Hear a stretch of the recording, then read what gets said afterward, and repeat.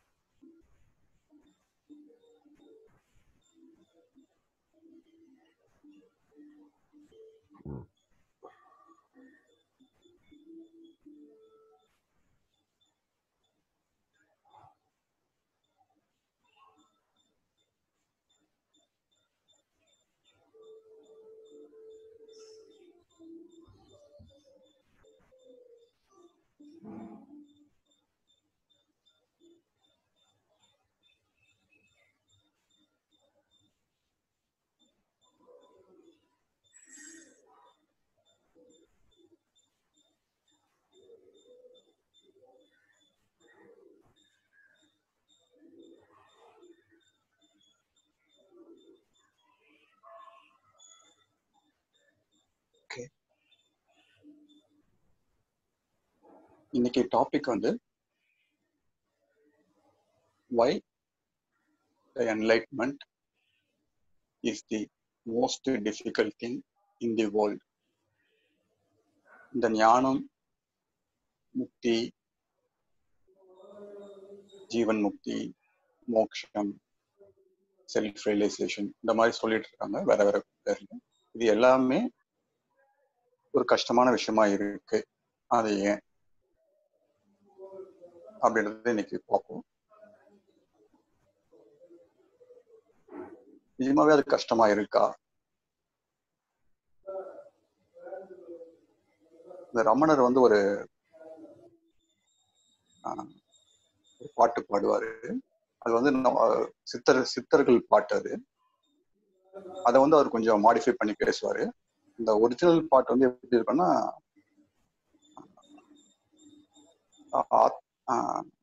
மனசை பார்த்து பாடுற மாதிரி அடிமனமே ஆத்ம வித்தை மெத்த கடினம் அப்படின்ற ஒரு சித்தர்கள் பாட்டு இருக்கு. ஆத்ம வித்தை மெத்த கடினம்ன்ற மாதிரி ஒரு பாட்டு இருக்கும். அதை வந்து இவர் என்ன பண்ணுவார், நம்மளே அதை அந்த சின்னதா அந்த வேர்டை மட்டும் எடுத்துட்டு ரீமிக்ஸ் பண்ணி ஆத்ம வித்தை மெத்த சுலபம்னு ஒரு அப்படின்னு பாடுவார். ஆத்ம வித்தை மெத்த சுலபம் அப்படின்னு சொல்லிட்டு ஒரு பாட்டு பாடுவார். அப்போ ட்ரெடிஷ்னலாவே வந்து ஒரு குரூப் வந்து ஆத்ம வித்தை வந்து ரொம்ப கஷ்டம்னு சொல்லிட்டு இருக்கு. இன்னொரு செட் ஆஃப் குரூப் வந்து அது ரொம்ப சுலபம் அப்படின்னு சொல்லிட்டு இருக்குது. ஏன் ரொம்ப கஷ்டம் சொல்றாங்க? ராமகிருஷ்ணன் எடுத்துக்கிட்டா வந்து ஒரு ஆன்ம சாதனை எப்படி இருக்கணும்னா, எப்படி தேடணும்னா கடவுளை தண்ணியில வந்து ஒருத்தனை கழுத்தை அழுத்தி தண்ணியில முக்கணும்னா அவன் மூச்சு திணறும் போது எப்படி துடிப்பான் வெளியே வரணும்னு சொல்லிட்டு அந்த அளவு துடிப்பு இருக்கணும் அப்படின்னு சொல்லுவாரு. ஆத்ம வித்தை அவ்வளவு கஷ்டமானதுன்ற மாதிரி சொல்லுவாரு.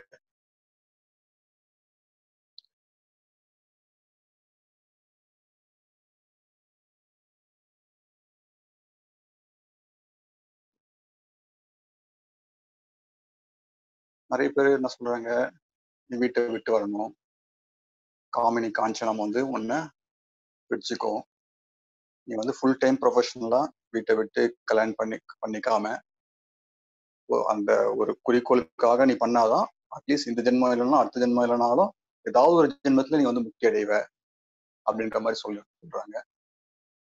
ஸோ அதனாலதான் நம்ம நாட்டில் பார்த்து நிறைய பேர் அது ஒரு ப்ரொஃபஷனல் ஸ்பீக்கிங்கா வீட்டை விட்டு வந்து ஒயிட் ட்ரெஸ் போட்டு இல்லை காவி போட்டுக்கிட்டு அதுதான் ஒரே வேலை. அவங்க வந்து ஆஃபீஸ் போக மாட்டாங்க, குழந்தை குட்டியை பார்த்துக்க மாட்டாங்க. ஸோ இதே ப்ரொஃபஷனல் ஸ்பீக்கிங்கா பண்றாங்க. ஸோ இந்த மாதிரி ஒரு கஷ்டமான விஷயமா இல்ல இன்னொரு சைடு பாத்தீங்கன்னா இது ரொம்ப சுலபம். ரமணரே எடுத்துக்கிட்டா அந்த ட்ரெடிஷ்னலா இருக்க சித்தர் பாட்டே கொஞ்சம் அந்த வேர்டை எடிட் பண்ணி மெத்த கடினம்ன்ற வார்த்தையை எடுத்துட்டு மெத்த சுலபம்னு சொல்லிட்டு பாடுறாரு ஆத்ம வித்தை வந்து.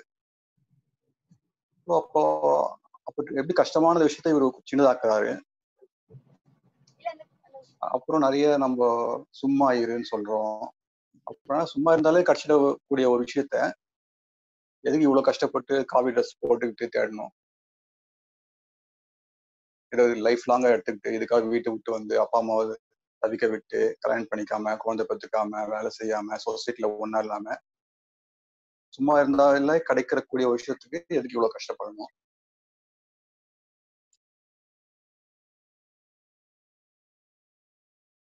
இதுல புத்திசம்ல சொல்லுவாங்க, இந்த கிறிஸ்டியானிட்டில சொல்லுவாங்க knock the door, the door will open. இப்போ நீ கதவு தட்டினா மட்டுமே போதும் அது திறந்துக்கொன்றாங்க, அவ்வளவு ஈஸியா இருந்துன்றாங்க. நம்ம புத்திசத்துல there is no need to even knock the door, the door is open அப்படின்ற ஜென் கோட் இருக்கு. ஸோ ஒரு சைடு ரொம்ப ஈஸின்ற மாதிரி ஒரு பொசிஷன், ஒரு சைடு ரொம்ப கஷ்டன்ற மாதிரி ஒரு பொசிஷன். ஸோ இந்த ரெண்டு சைடு இருக்கு. இப்போ வந்து எல்லாரும் கஷ்டமா இல்லை ஈஸியான்னு சொல்லிட்டு போட்டு போடுவோம். ஒரு 2 சென்டென்ஸ் சொல்லிட்டு சொல்லுங்க ஏன் கஷ்டமா இருக்கு இல்லை ஏன் சுலபமா இருக்குன்ட்டு.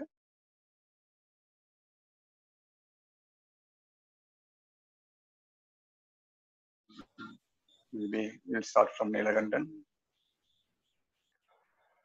அண்ணா, நான் வந்து கொஞ்சம் இந்த மாதிரி விவேகானந்தர் புக்ஸை படித்து தான் வந்து அந்த என்லைட்டன்மெண்ட்டு அப்படின்னா என்ன அப்படின்னு கொஞ்சம் ஒரு 12th ஸ்டாண்டர்ட் அந்த பீரியடில் வந்து தெரிஞ்சது. ஸோ அவங்கெல்லாம் கஷ்டம்னு சொல்லியிருக்காங்க. ஸோ நமக்கெல்லாம் எப்படி கிடைக்காது. ஸோ அப்போ அது கஷ்டமாக தான் இருக்கும், ஆனாலும் ஏதோ ஒன்று சின்ன சின்னதாக முயற்சி பண்ணி பார்க்கலாம் அப்படின்னு சொல்லிட்டு தான் பிளான் பண்ணது. ஸோ நமக்கு அது என்னன்னு ஃபஸ்ட்டு நம்ம என்ன தேடுறோம்னு முதல் தெரியல. என்லைட்டன்மெண்ட்னா அதை பற்றியான கிளியரான டெபிக்ஷன் அதை சுற்றி தான் எல்லாரும் பேசியிருக்காங்க. அது என்னன்னு யாரும் சொன்னதில்லை. ஸோ முதல் ஃபஸ்ட்டு அது என்னன்னே தெரியல நமக்கு. அண்ட் அதை தெரிஞ்சுக்கிட்டவங்களும் அது ரொம்ப கஷ்டம் அப்படின்னு தான் சொல்லியிருக்காங்க. டைரக்டாக அது என்ன அப்படின்னு சொன்னதில்லை, அதை சுற்றி தான் பேசியிருக்காங்க. அண்ட் ஒரு பாயிண்ட் எடுத்து பார்த்தா அவங்க ஒரே மாஸ்டரோட 2 ஸ்டேட்மெண்ட் கூட கான்ட்ரடிக்டரியா தோணுது நமக்கு. அப்போ கண்ணை கட்டி காட்டில் விட்ட மாதிரியான ஃபீலிங் தான். அதனால எனக்கு ரொம்ப கஷ்டமா தான் இருந்தது. அன்லஸ் இது இப்போ ஐயாவை பார்க்குற வரைக்குமே எனக்கு அது கொஞ்சம் அது என்னன்னே தெரியாது, கிளியரான ஒரு ஐடியா இல்லை. சரி எதுக்கு அது தேவை ஐ மீன் ஃபர்ஸ்ட் அது ஒரு டிமாண்ட் கிரியேட் ஆயிடுச்சு. ஆனா எதுக்கு அந்த டிமாண்ட் வந்து எதை சால்வ் பண்றதுக்காக கிரியேட் ஆச்சுன்னு தெரியல. ஓகே, அவங்களும் அது உயர்ந்ததுன்னு ஒருத்தவங்க சொன்னதுக்காகவே ஒரு டிமாண்ட் கிரியேட் ஆன மாதிரி ஆயிருந்தது. அதுக்கு அதனாலதான் அது கஷ்டமா இருந்தது அண்ணா எனக்கு. ராஜாராம் உங்க ஓட்டு வந்து கஷ்டமா இருந்தா ஆமா, என்லைட்மென்ட் is a difficult thing. Okay, வேற யாருக்கு ரெடியா இருக்காங்களா? ஓகே, ராஜாராம் நீங்க அன்மியூட் பண்ணிட்டு உங்க ஓட்டை காஸ்ட் பண்ணலாம். வணக்கம் சார். வணக்கம் ராஜாராமன். இல்லை, இப்போ நீங்க கேட்ட கேள்வி வந்து என்லைட்மெண்ட் அப்படிங்கிறப்போ எனக்கு ஆரம்பத்துல ஒரு தேடல் வந்தப்போ எனக்கு ஆரம்பிச்சது வந்து அந்த கான்சியஸ்னஸ் பத்தின ஒரு விசாரம் தான். அந்த நான் யாருங்கிறதுல தான் ஆரம்பிச்சது. அது என்ன ஆன் பண்ண முடியுமா நீங்க? நான் ரொம்ப கேஷுவலா இருக்கேனே. சரி சரி, மேபி இப்போ பண்ணிட்டு அப்புறமா நீங்க ஷர்ட் போட்டு வந்துருங்க. இப்போதைக்கு பதில் சரி. சொல்லிடுங்க. எனக்கு அதுல ஆரம்பிச்சது என்ன ஆயிடுச்சுன்னா, ஒரு குழப்பம். எங்க குழப்பம்னா, அது அப்படியே தியானம், யோகம், அப்புறம் தவம், இதெல்லாம் கலந்து இதெல்லாம் தாண்டி அத ஒரு ஸ்ட்ரீமா போகணும்ல. நான் யார் அப்படிங்கிற விஷயம் தேடி உள்ள போறப்போ நம்ம வந்து இந்த வேர்ல்ட்லி அட்டாச்மெண்ட்ஸை வந்து கொஞ்சம் உதறி தள்ளிட்டு உள்ள போற மாதிரி ஒரு இது இருக்கும் போல அப்படிதான் எனக்கு புரிஞ்சது. ஆனா அதுக்கப்புறம் வந்து பகவத் ஐயாவுடைய அந்த என்லைட்மெண்ட் அண்ட் லிபரேஷன் அப்படிங்கிற கான்செப்ட், அந்த தாட்ஸ் திங்கிங், அதுல தான் எனக்கு ஒரு இது வந்தது. அப்ப என்ன அந்த அந்த இடத்துல தான் ஒரு ட்ரிக்கி, அந்த இடத்துல தான் அந்த பாயிண்ட் எனக்கு புரிஞ்சது. இதுல வந்து குறிப்பா வந்து நமக்கு இப்ப இந்த சொன்ன விஷயமும் கொஞ்சம் சில பேருக்கு வந்து திரும்ப அந்த இது ஏன் வந்து அது தடுமாறி போறோம், மறுபடியும் அந்த தாட்ல இருந்து அந்த இது தாட்ஸ் அண்ட் திங்கிங்ல அந்த கான்செப்ட்ல இருந்து விலகி போறப்போ என்ன ஆகுது அப்படின்னா, அவங்க அட்டாச்மெண்ட்ஸ், அந்த அட்டாச்மெண்ட் ஆகும்போது அவங்க ஏற்கனவே வச்சிருக்க கருத்துக்கள், மதிப்பீடுகள், குணங்கள், அதுகள் மேல உள்ள அந்த அட்டாச்மெண்ட்ஸ்ல வந்து அவங்க ஸ்ட்ரிக்டா பிடிச்சிக்கிறது வந்து இங்க ஒரு தடைக்கல்லா இருக்குன்னு நான் நினைக்கிறேன். இதுதான் என்னோட அனுபவம். அதாவது என்லைட் சுலபமா புரியுற ஒரு விஷயம்தான், அது அங்கேயேதான் இருக்கு, அது அப்படித்தான் இருக்கும் இயற்கையாவே. ஆனா என்ன ஆயிருது அப்படின்னா, நம்ம வந்து நம்ம ஏற்கனவே வச்சிருக்கக்கூடிய மதிப்பீடுகள், விருப்பு வெறுப்புகள், நம்ம வச்சிருக்கக்கூடிய நம்மளுடைய கட்டமைக்கப்பட்ட குணநலன்கள், இதை நம்ம ஸ்ட்ரிக்டா புடிச்சுக்கிட்டு நம்ம ஒரு பிம்பத்தை கிரியேட் பண்றதுனால இது அப்பப்போ நம்ம இது அதை அப்படியே கொஞ்சம் இது இந்த கான்செப்டை விட்டு வெளியே போயிட்டு அப்புறம் மறுபடியும் உள்ள வர்ற மாதிரி. பட் ஆனா இது வந்து இயற்கையான விஷயம்தான்.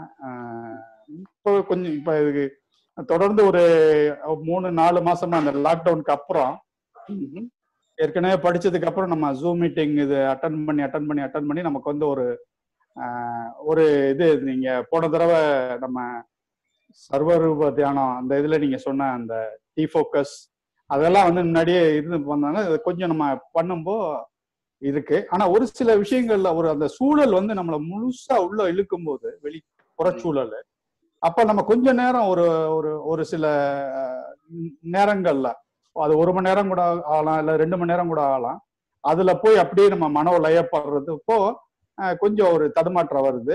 அப்போ வந்து நம்ம என்ன நினைக்க வேண்டியிருக்கு அப்படின்னா, ஐயோ அப்ப நம்ம வந்து நம்ம ஏற்கனவே இது புரிஞ்ச விஷயம் தானே, ஏன் நம்ம கொஞ்சம் தடமாறி கொஞ்சம்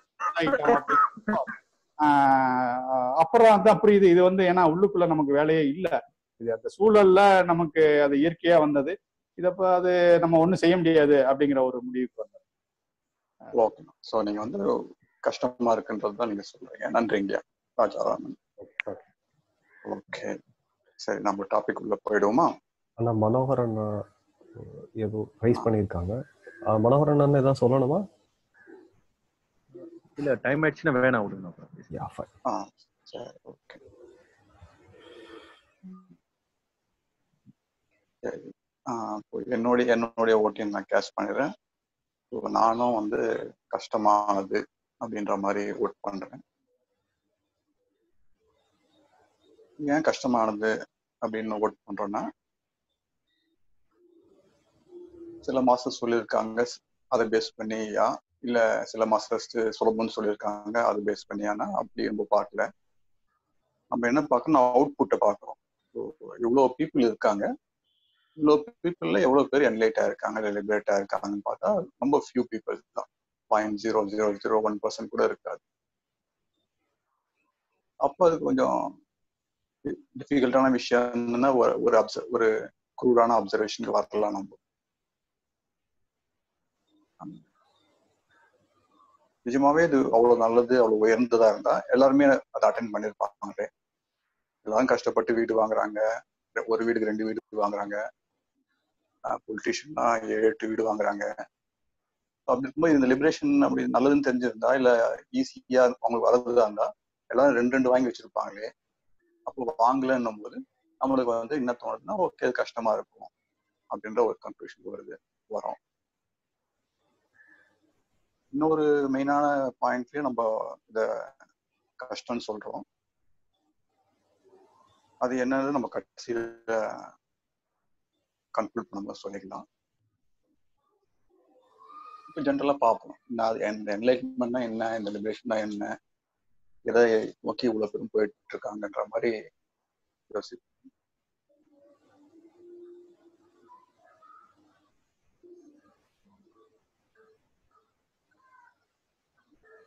நம்ம எங்க பிரச்சனை வருதுன்னா, நம்ம மனம் வந்து நல்லா சந்தோஷமா, நல்லா ஒரு கம்ஃபர்ட் ஜோன்ல பிளசன்ட் ஃபீலிங்கா இருக்கும்போது, அந்த பிளசன்ட் ஃபீலிங்கை வந்து ஏத்துக்கிறதுல கஷ்டம் இல்லை.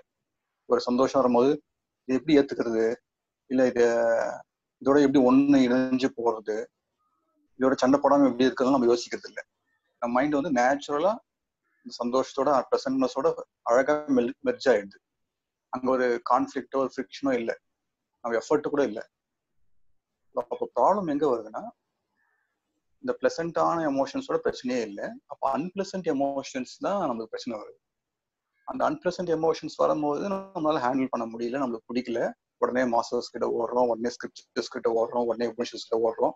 எப்படியாவது ஹெல்ப் பண்ணுங்க, இந்த அன்பிளசன்ட் எமோஷனை எப்படியாவது கன்வெர்ட் பண்ணிடுங்க, இந்த அன்பிளசன்ட் எமோஷனை பழைய மாதிரி ப்ரெசென்ட் ஆக்கிடுங்க அப்படின்ற அந்த கன்வர்ஷன் தான் நம்ம பண்ணிட்டே இருக்க ட்ரை பண்ணுறோம். அந்த கன்வர்ஷனுக்கு யாரெல்லாம் ஹெல்ப் பண்றாங்கமோ அவங்களாம் நம்ம பிடிச்சிக்கிறோம். இப்போதைக்கு யார் கண்ணுக்கு தெரியாங்களோ இல்லை யார் கிட்ட இருக்காங்களோ அவங்க கையை பிடிச்சி நம்ம ஹெல்ப் கேட்கறோம். இதுதான் நடந்துட்டு இருக்கு. ஸோ அப்போ என்ன டிஃபிகல்ட் பார்ட்னா, இந்த unpleasant part of the emotion இருக்குல்ல, இந்த அன்பிளசன்ட் பார்ட் ஆஃப் தி எமோஷனோட நம்ம எப்படி ஒன்னா டிராவல் பண்றது, இல்லை அக்செப்ட் பண்றது, இல்லை அதை எப்படி அகாமடேட் பண்றதுன்னு தெரியல. இந்த அன்பிளசன்ட் பார்ட் ஆஃப் தி எமோஷனை நம்ம அகாமடேட் பண்றது தான் இங்க பெரிய வேலையே.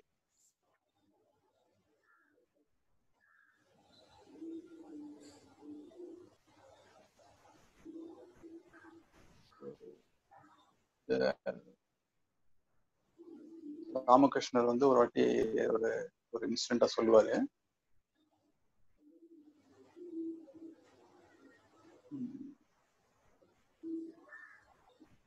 அதாவது மனமுடைய இயக்கத்தை பத்தி அவரு ஒரு கிராமத்து வசிக்கிற ஒருத்தர், அவரோட ஒரு இன்னசென்டான பர்சன், அவருடைய லாங்குவேஜ் அவர் சொல்லுவாரு. அது மனம் எப்படின்னா வந்து அது மேலும் கீழும் போவோம் அப்படின்றத எப்படி சொல்லுவாருன்னா, நம்ம வந்து ஒரு பந்திக்கு போறோம், சாப்பிட்றோம். சாப்பிட்ட அப்புறம் நம்ம அந்த சாப்பிட்ட இலையை தூக்கி வெளியே போட்டுருவாங்க, அந்த வாழை இலையெல்லாம். அந்த வாழை இலை என்ன ஆகும்னா, சம்டைம்ஸ் வந்து அது காத்தடிச்சுன்னா அது போய் கோபுரத்து மேல வந்து அது ஒட்டிக்கும். சம்டைம்ஸ் அந்த காத்தடிச்சுன்னா திருப்பி அந்த கோபுரத்துல இருந்து நேரா வந்து ஒரு தரையிலையோ குப்பைமேட்லயோ இல்லை ஒரு ட்ரைனேஜ்லயோ விழுந்துரும். ஸோ அப்படிதான் வந்து நம்ம மனசு. ஸோ கடல் வந்து நம்மள கோபுரத்துல வச்சிருந்தாலும் நம்ம நன்றி சொல்லணும், நம்ம குப்பைமேட்ல போட்டாலும் நன்றி சொல்லணும்ன்ற மாதிரி அவர் சொல்லுவாரு. இது நான் படிக்கும் போது எனக்கு கேட்கறதே கொஞ்சம் கஷ்டமா இருந்துச்சு. என்னடா நம்மள வந்து போய் சாப்பிட்ட இலை வரேன்னு சொல்றாரு, அதுவும் அது கோபுரத்துல வச்சா வச்சுக்குவோம், இல்லைன்னா அது வந்து தூக்கி குப்பைத்தொட்டில போட்டாலும் போட்டுருவோம். ஏன்னா நம்ம ஒரு சாப்பிட்ட இலை ஒரு குப்பைத்தொட்டில இருக்கிற பர்சனா அப்படின்ற மாதிரி நம்மளுக்கு தோணும். இது கூட இல்லாம நம்ம வந்து நன்றி சொல்லணும் வேற சொல்வாரு. நம்ம குப்பைத்தொட்டில இருக்கிறதுக்கு கடவுள்கிட்ட நன்றி சொல்லணும் அப்படின்வாரு. எதுக்கு நம்ம ஒரு நல்ல நிலைமையில வச்சுதான் நம்ம நன்றி சொல்லலாம். கடவுளே எனக்கு நல்ல நிலைமையில வச்சிருக்கேன், எனக்கு சூப்பரான எமோஷன் வந்திருக்கு, நல்ல ப்ளசண்டா ஃபீல் பண்றேன், நான் ஒரு கான்ஃபிடண்டா ஃபீல் பண்றேன், எனக்கு ரொம்ப தேங்க்யூ அப்படின்னு சொல்லலாம். நம்மளே கொஞ்சம் வருத்தப்பட்டுன்னு கஷ்டப்பட்டுன்னு பயந்துன்னு தடுப்பாருன்னு ரெஸ்ட்லெஸ்ஸா இருப்போம். இந்த ஸ்டேட்டுக்கு நம்ம எப்படி கடவுளுக்கு தேங்க்ஸ் சொல்றது அப்படின்னு எனக்கு அது என்ன சொல்ல வராருன்னே புரியல எனக்கு.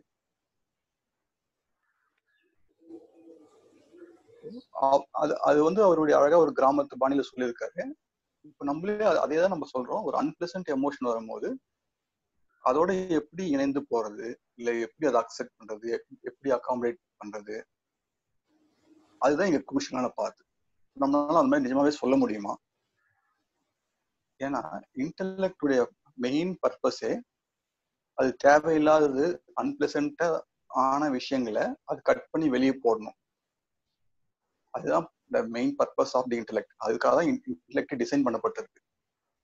உங்க வீட்டுக்குள்ள யாராவது வராங்கன்னா உங்களுக்கு தெரிஞ்சவங்க வரலாம், இல்லை உங்களுக்கு பிடிச்சவங்க வரலாம். பிடிக்காதவங்க பிடிக்காதவங்களும் அந்த கேட்டுக்கு வெளியே நீங்க தள்ளியே போக சொல்லணும், வர வேண்டாம் அப்படின்ட்டு. அதுதான் இன்டெலெக்டே இருக்கு. ஸோ இப்போ என்ன பண்ணுது அந்த இன்டெலெக்ட்,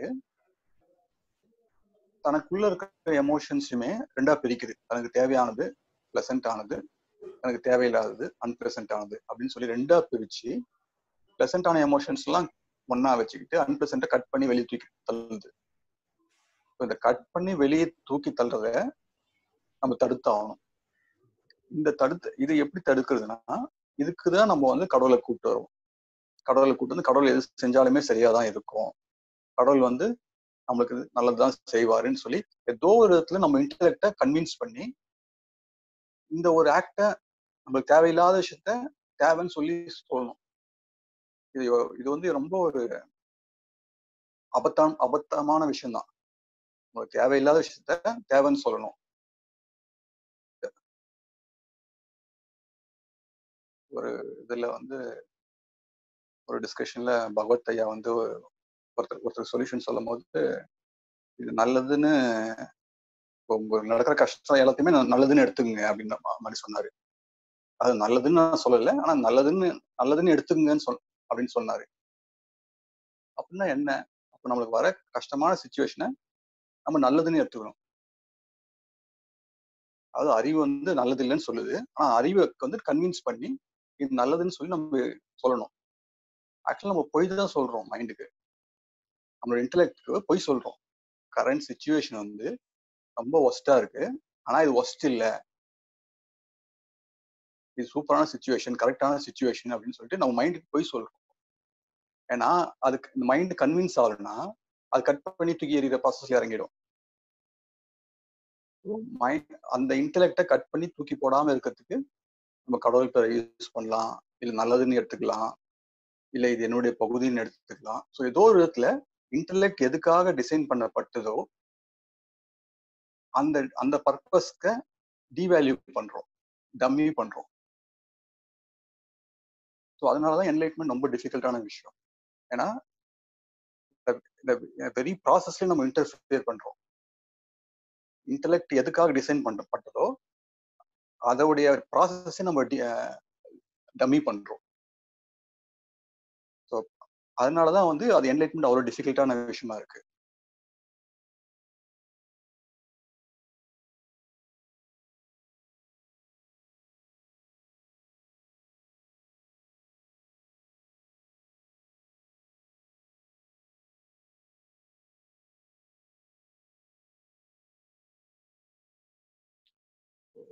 எக்ஸாம்பிளுக்கு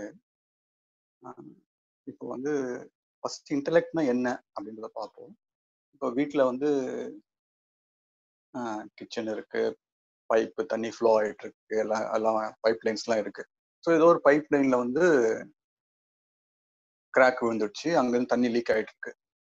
இப்போ இன்டெலெக்ட் என்ன சொல்லணும்னா, ஃபர்ஸ்ட் அது ப்ராப்ளத்தை ஐடென்டிஃபை பண்ணணும். கிராக் வந்திருக்கு, கிராக்கு தண்ணி ஒழுகுது, அதை ஃபிக்ஸ் பண்ணணும். ஸோ ஃபிக்ஸ் பண்ணுறதுக்கு என்ன பண்ணணும், அதை அனலைஸ் பண்ணணும்.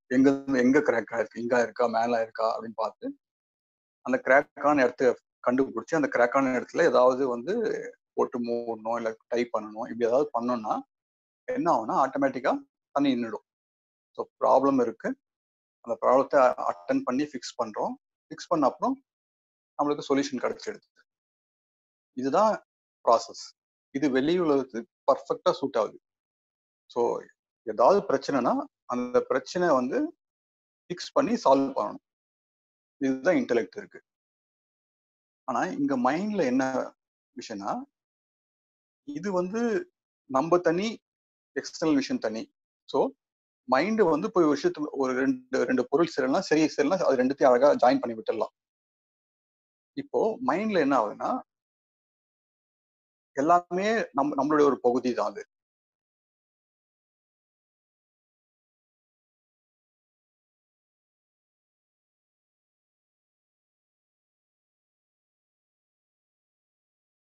மைண்ட்ல வந்து இப்போ ஒரு பெயின் வருதுன்னு வச்சுப்போம், அது வந்து ஒரு கிராக்.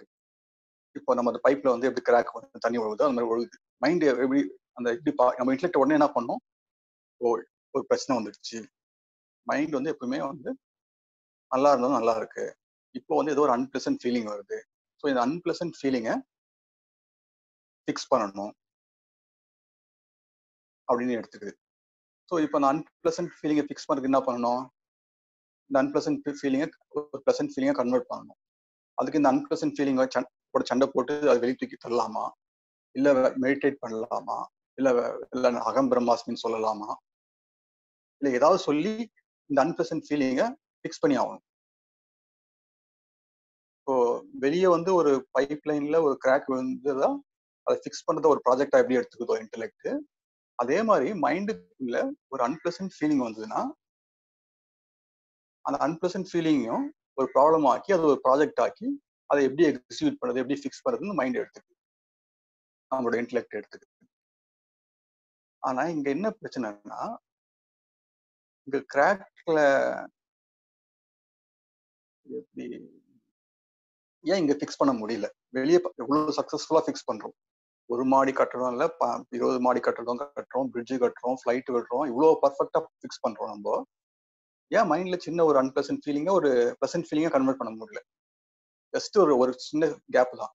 அன்பிளசன்ட் ஃபீலிங் ஒரு பிளசன்ட் ஃபீலிங், இந்த கன்வர்ஷன் பண்ண முடியல. ஏன் பண்ண முடியல அப்படின்னு நம்ம யோசிக்கும் போது மைண்ட் அப்போ எப்படிதான் ஒர்க் ஆகுதுன்னு நம்ம எட்டி பார்க்க வேண்டியதா இருக்கு. நம்ம ஜஸ்ட் போய் ஃபிக்ஸ் பண்ணிட்டு வந்தா அது ஒர்க் ஆகல. அன்பிளசன்ட் ஃபீலிங் கிட்ட போய் நீ போயிடு, நீ வரக்கூடாது, எத்தனை வாட்டி சொல்லியிருக்க, நீ தேவையில்லை உனக்கு அப்படின்னு நம்ம அன்பிளசன்ட் ஃபீலிங் சொன்னாலுமே அது திருப்பி திருப்பி வந்துட்டு இருக்கு. அப்போ நம்மளுக்கு ஒரு கொஞ்சம் பொறுமையா ஆகும், இது இப்படி ஒர்க் அவுட் ஆகாது. அப்போ பல வருஷமா ட்ரை பண்ணுவோம், பல மாசத்தோட ட்ரை பண்ணப்போ ஒர்க் அவுட் ஆகலன்னு தெரியும்.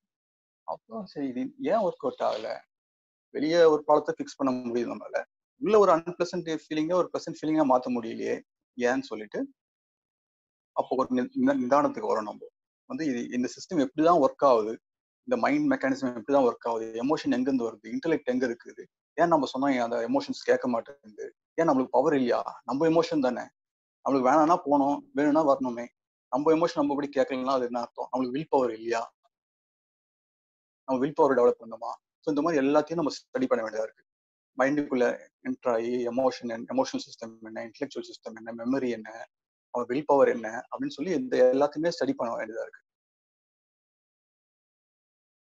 அப்படி ஸ்டடி பண்ணும்போது நம்மளுக்கு ஒரு ஆச்சரியமான விஷயம்லாம் தெரிய வருது.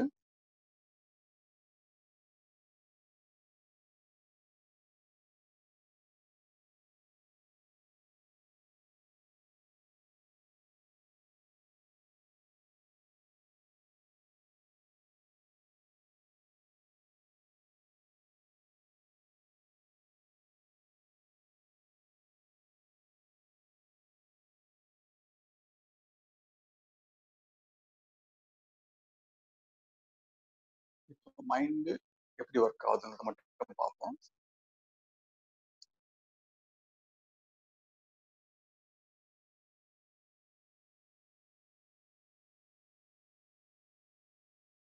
இப்போ நான் இந்த ரூம்ல உட்காந்துட்டு இருக்கேன். இப்போ ஏதோ ஒரு விஷயம் எனக்கு பிடிக்காத ஆளுங்களோ இல்லை பிடிக்காத ஒரு விஷயமோ உள்ள வருது, இல்லை ஒரு ஒரு ஒரு புலி வருது அப்படின்னோடனே என்ன ஆகும்னா மைண்டு பதட்டம் ஆயிடும். ஏன்னா இந்த இடம் வந்து நான் இருக்கிற வேண்டிய இடம், சேஃபா இருக்கணும், இதுக்குள்ள தேவையில்லாத விஷயம் எது வந்தாலுமே அது வரக்கூடாதுன்னு சொல்லி மைண்டு அதை ரிசீவ் பண்ணும். அது அந்த டைகரை வந்து தூக்கி வெளியே போடும். டைகர்ன்றது நம்ம சிம்பிளா ஒரு அது பிடிக்காத பக்கத்து வீட்டுக்காரங்களா இருக்கலாம், இல்லை நம்மளுக்கு இது வேண்டாதவங்களா இருக்கலாம், இல்லை அந்த சுச்சுவேஷனா இருக்கலாம். ஸோ அந்த டைகர்ன்ற ஒரு வேர்டு வந்து நம்ம எதுக்கு யூஸ் பண்ணோம்னா, நம்மளுக்கு பிடிக்காத ஒரு பொருள் உள்ள வருது, ஸோ அதை வந்து நம்ம வெளியே தள்ளணும். அப்படின்னா ஏதாவது பிடிக்காத பொருள் உள்ள வரும்போது நம்ம மைண்டு பதட்டம் ஆகுது, இது எப்படி வெளியேற்றுறது, ஒரு கிரைசிஸ் கிரியேட் ஆகுது. அந்த கிரைசிஸ் கிரியேட் ஆனோடனே மைண்ட் என்ன பண்ணுது, அதை அந்த கிரைசிஸ் ஹேண்டில் பண்ண தூக்கி வெளியே போட ட்ரை பண்ணிட்டே இருக்கு. ஸோ டக்குன்னு என்ன ஆகுது, இந்த வில் பவர், அந்த செல்ஃப் என்டிட்டி முழிச்சுக்குது. ஸோ நான் அது வரைக்கும் கேஷுவலாக அப்படியே உட்காந்துட்டு சும்மா அப்படியே ரிலாக்ஸ்டாக இருக்கிறோம். டக்குன்னு ஏதோ ஒரு புலி வருதுன்னா டக்குன்னு நம்ம எழுந்துக்கிறோம், அந்த இன்டெலெக்ட் எழுந்துக்குது, இந்த காக்னிட்டிவ் திங்கிங் அவேக்கன் ஆயிடுது, அந்த cortex prefrontal cortex spot awaken ஆயிடுது. அது எப்போ அவேக்கன் ஆகுதுன்னா ஒரு கிரைசிஸ் வரும்போது அவேக்கன் ஆகுது. அந்த டைகர் வந்துடுச்சு, இந்த டைகரை தூக்கி வெளியே போடணும், எப்படி போடணும்னு தெரியல. ஸோ நானும் பதட்டம் ஆயிடுறேன். ஸோ நான் எப்படி இதை தூக்கி போடலாமா, அதை தூக்கி போடலாமா, ஃபோன் பண்ணலாமா, யாருக்கு ஹெல்ப் கூப்பிடலாமான்னு சொல்லி இந்த காக்னிட்டிவ் திங்கிங் அவேக்கன் ஆயிடுது. ஸோ இப்போ என்ன ஆகுது, ஒரு அன்வான்ட் திங் உள்ள வரும்போது இந்த காக்னிட்டிவ் திங்கிங்னால டென்ஷன் தான். So any work is a tension. So இது அந்த காக்னிட்டிவ் நம்ம திங்கிங்கே வந்து ஒரு டென்ஷனாக தான் ஒர்க் ஆகும், ஒரு பர்பஸ்க்காக தான் ஒர்க் ஆகும். ஸோ ஏதாவது ஒரு தேவையில்லாத விஷயம் வந்தோடனே இந்த திங்கிங் அவேக்கன் ஆயிடுது. சரி, இது அப்படியே விட்டுரும். இப்போ மைண்டுக்குள்ள இதே மாதிரி நடக்குது. அப்போ என்ன நடக்குதுன்னா, மைண்ட்ல நல்லா இருக்கு, எல்லாமே பிளசண்டா இருக்கு, எல்லாமே அமைதியா இருக்கு. டக்குன்னு ஒரு அன்பிளசன்ட் எமோஷன் அப்படி மெதுவா விழுந்து வெளியே வருது. ஒரு டிப்ரெஷனோ இல்லை ஒரு சேட்னஸோ, ஒரு லோன்லினஸோ, ஏதோ ஒன்று. நம்ம வாழ்க்கை என்னடா இப்படி போயிட்டு இருக்கு, இப்படியே போயிருந்தா இப்படி அப்படின்னு ஏதோ ஒரு கவலைக்குரிய தாட்டோ இல்லை எமோஷனோ ஏதோ வருதுன்னு வச்சுக்கோங்க. அந்த இன்டெலெக்ட் என்ன நினைச்சுக்குது, இப்போ எப்படி வெளி உலகத்தை ட்ரீட் பண்ண மாதிரி இதை புலியா கன்சிடர் பண்ணுது. ஸோ இது புலியா கன்சிடர் பண்ணோன்னே என்ன ஆகுது, இந்த காக்னிட்டிவ் திங்கிங் அலர்ட் ஆயிடுது. காக்னிட்டிவ் திங்கிங் அலர்ட் ஆனோடனே என்ன ஆகுது, இது நம்மளுக்கு என்ன இப்போ முன்னாடி என்ன பார்த்தோம், ஒரு அன்வான்ட் திங் வந்தோடனே நம்மளுக்கு ஆக்சுவலா ஆங்ஸைட்டி இல்லை ஒரு காக்னிட்டிவ் திங்கிங் அவேக்கன் ஆகி ஒரு டென்ஷன் ஆகுதை பார்த்தோம். ஸோ அதே மாதிரி ஒரு அன்வான்ட் எமோஷன் வரும்போது நம்ம இன்டெலெக்ட் ஆங்ஸைட்டி அதிகமாகிடுது. ஸோ இந்த ஆங்ஸைட்டி நம்ம என்ன பண்றோம், இந்த ஆங்ஸைட்டி அதிகமாக என்ன பண்றோம், அதே ஆங்ஸைட்டியை திருப்பி கன்சியூம் பண்ணி ஒரு ஆங்ஸைட்டி அதிகமாயிடுச்சுன்னு சொல்லி திருப்பி இது எப்படி வெளியேதுன்னு சொல்லி திருப்பி ஆங்ஷியஸ் ஆகுது. இது திருப்பி ஆங்ஷியஸ் ஆகுது, திருப்பி அதுவே கன்சியூம் பண்ணிட்டு இன்னும் கொஞ்சம் ஆங்ஷியஸ் ஆகுது. இந்த இந்த இந்த எக்ஸ்டர்னல் இந்த லூப் வந்து வெளியே நடக்குது இல்லை எக்ஸ்டர்னல் விஷயத்தோட. பட் இங்க என்ன நடக்குதுன்னா, நம்ம எதை கன்சியூம் எதை ஆங்ஸைட்டி இல்லை எதை தேவையில்லாத எமோஷன் நினைக்கிறோமோ அந்த எமோஷனை பார்த்தே நம்ம பயப்படுறோம், அந்த எமோஷனை பார்த்து நம்ம டென்ஷன் ஆகிறோம். அப்புறம் நம்ம டென்ஷன் ஆனதை பத்தியே திருப்பி நிறைய டென்ஷன் ஆகிட்டு எப்படி சால்வ் பண்ணுது, இந்த டென்ஷனை எப்படி தூக்கி போடுன்னு சொல்லி திருப்பி டென்ஷன் ஆகிறோம். ஸோ இந்த இந்த லூப்பிங் இருக்குல்ல, எண்ட்லெஸ் லூப்பிங், இது வந்து ட்ரிகர் ஆயிடுது உள்ள. இதுதான் எக்ஸ்ட்ராவா நடக்குது உள்ள. இப்போ இந்த பாயிண்ட் நம்ம கிளியரா புரிஞ்சுக்கிட்டோம்னா நம்ம ஃபர்தரா டிராவல் பண்றது ஈஸியா இருக்கும். ஸோ மைண்ட் வெளியே ஃபிக்ஸ் பண்றதுக்கும் உள்ள ஃபிக்ஸ் பண்றதுக்கும் இந்த வித்தியாசம் தான் இருக்கு. இதை பத்தி ஏதாவது கொஞ்சம் கிளாரிட்டி வேணும்னா டிஸ்கஸ் பண்ணலாம். உங்க தாட்ஸை ஷேர் பண்ணுங்க.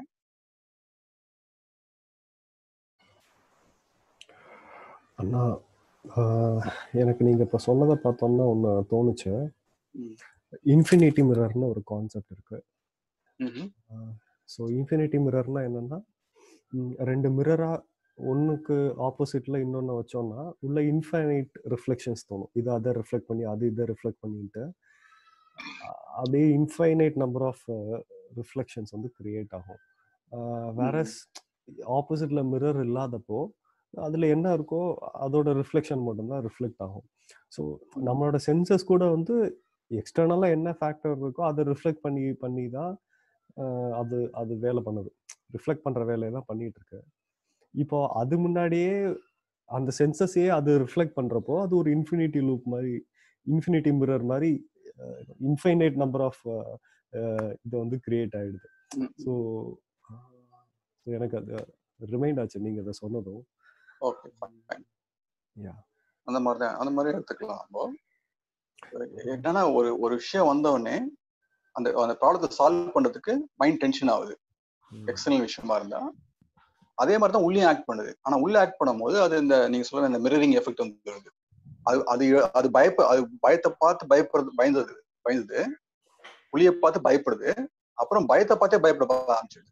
அப்புறம் எப்படி புளியை தூக்கி வெளியே போடணும்னு நினைக்கிறதோ அதே மாதிரி பயத்தையும் தூக்கி வெளியே போட ஆரம்பிச்சு. மத்தவங்க ராஜாராமன் பேசலாம்.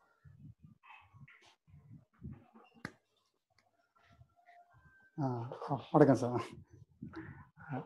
ஷர்ட் போட்டு வந்துட்டீங்க, வெரி குட். இல்லை, இப்போ நீங்கள் சொன்னீங்க இல்லையா, அது ஆக்சுவலி வந்து பார்த்தீங்கன்னா அன்பிளசன்ட்டு ஒரு சுச்சுவேஷன் வருது.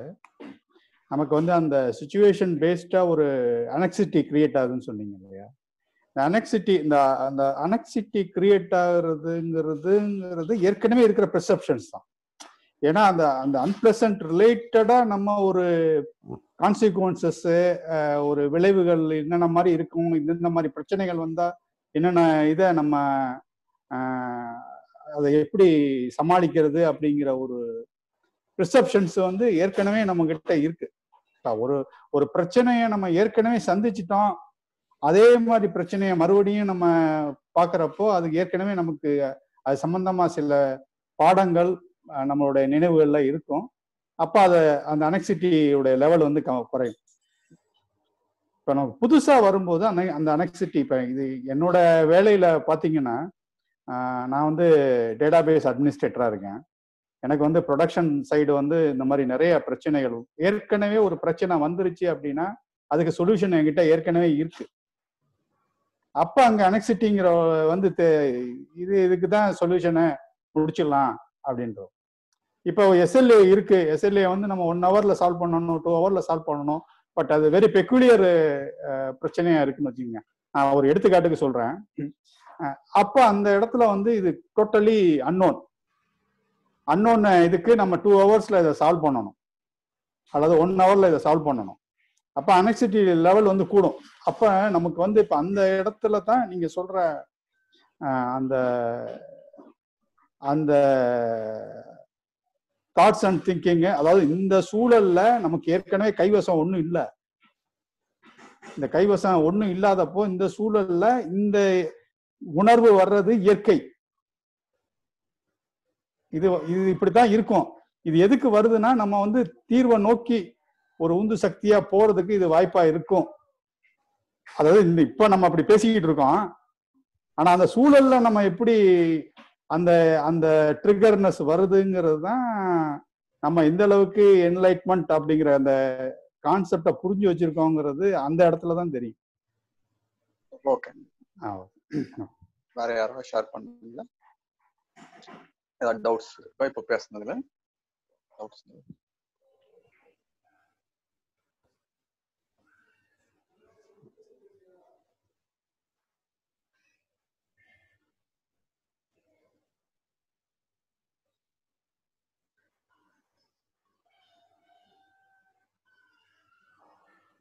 யாருக்காவது டவுட்ஸ் இருக்குன்னா ரைஸ் ஹேண்ட்ஸ் ஆப்ஷன் யூஸ் பண்ணலாம்.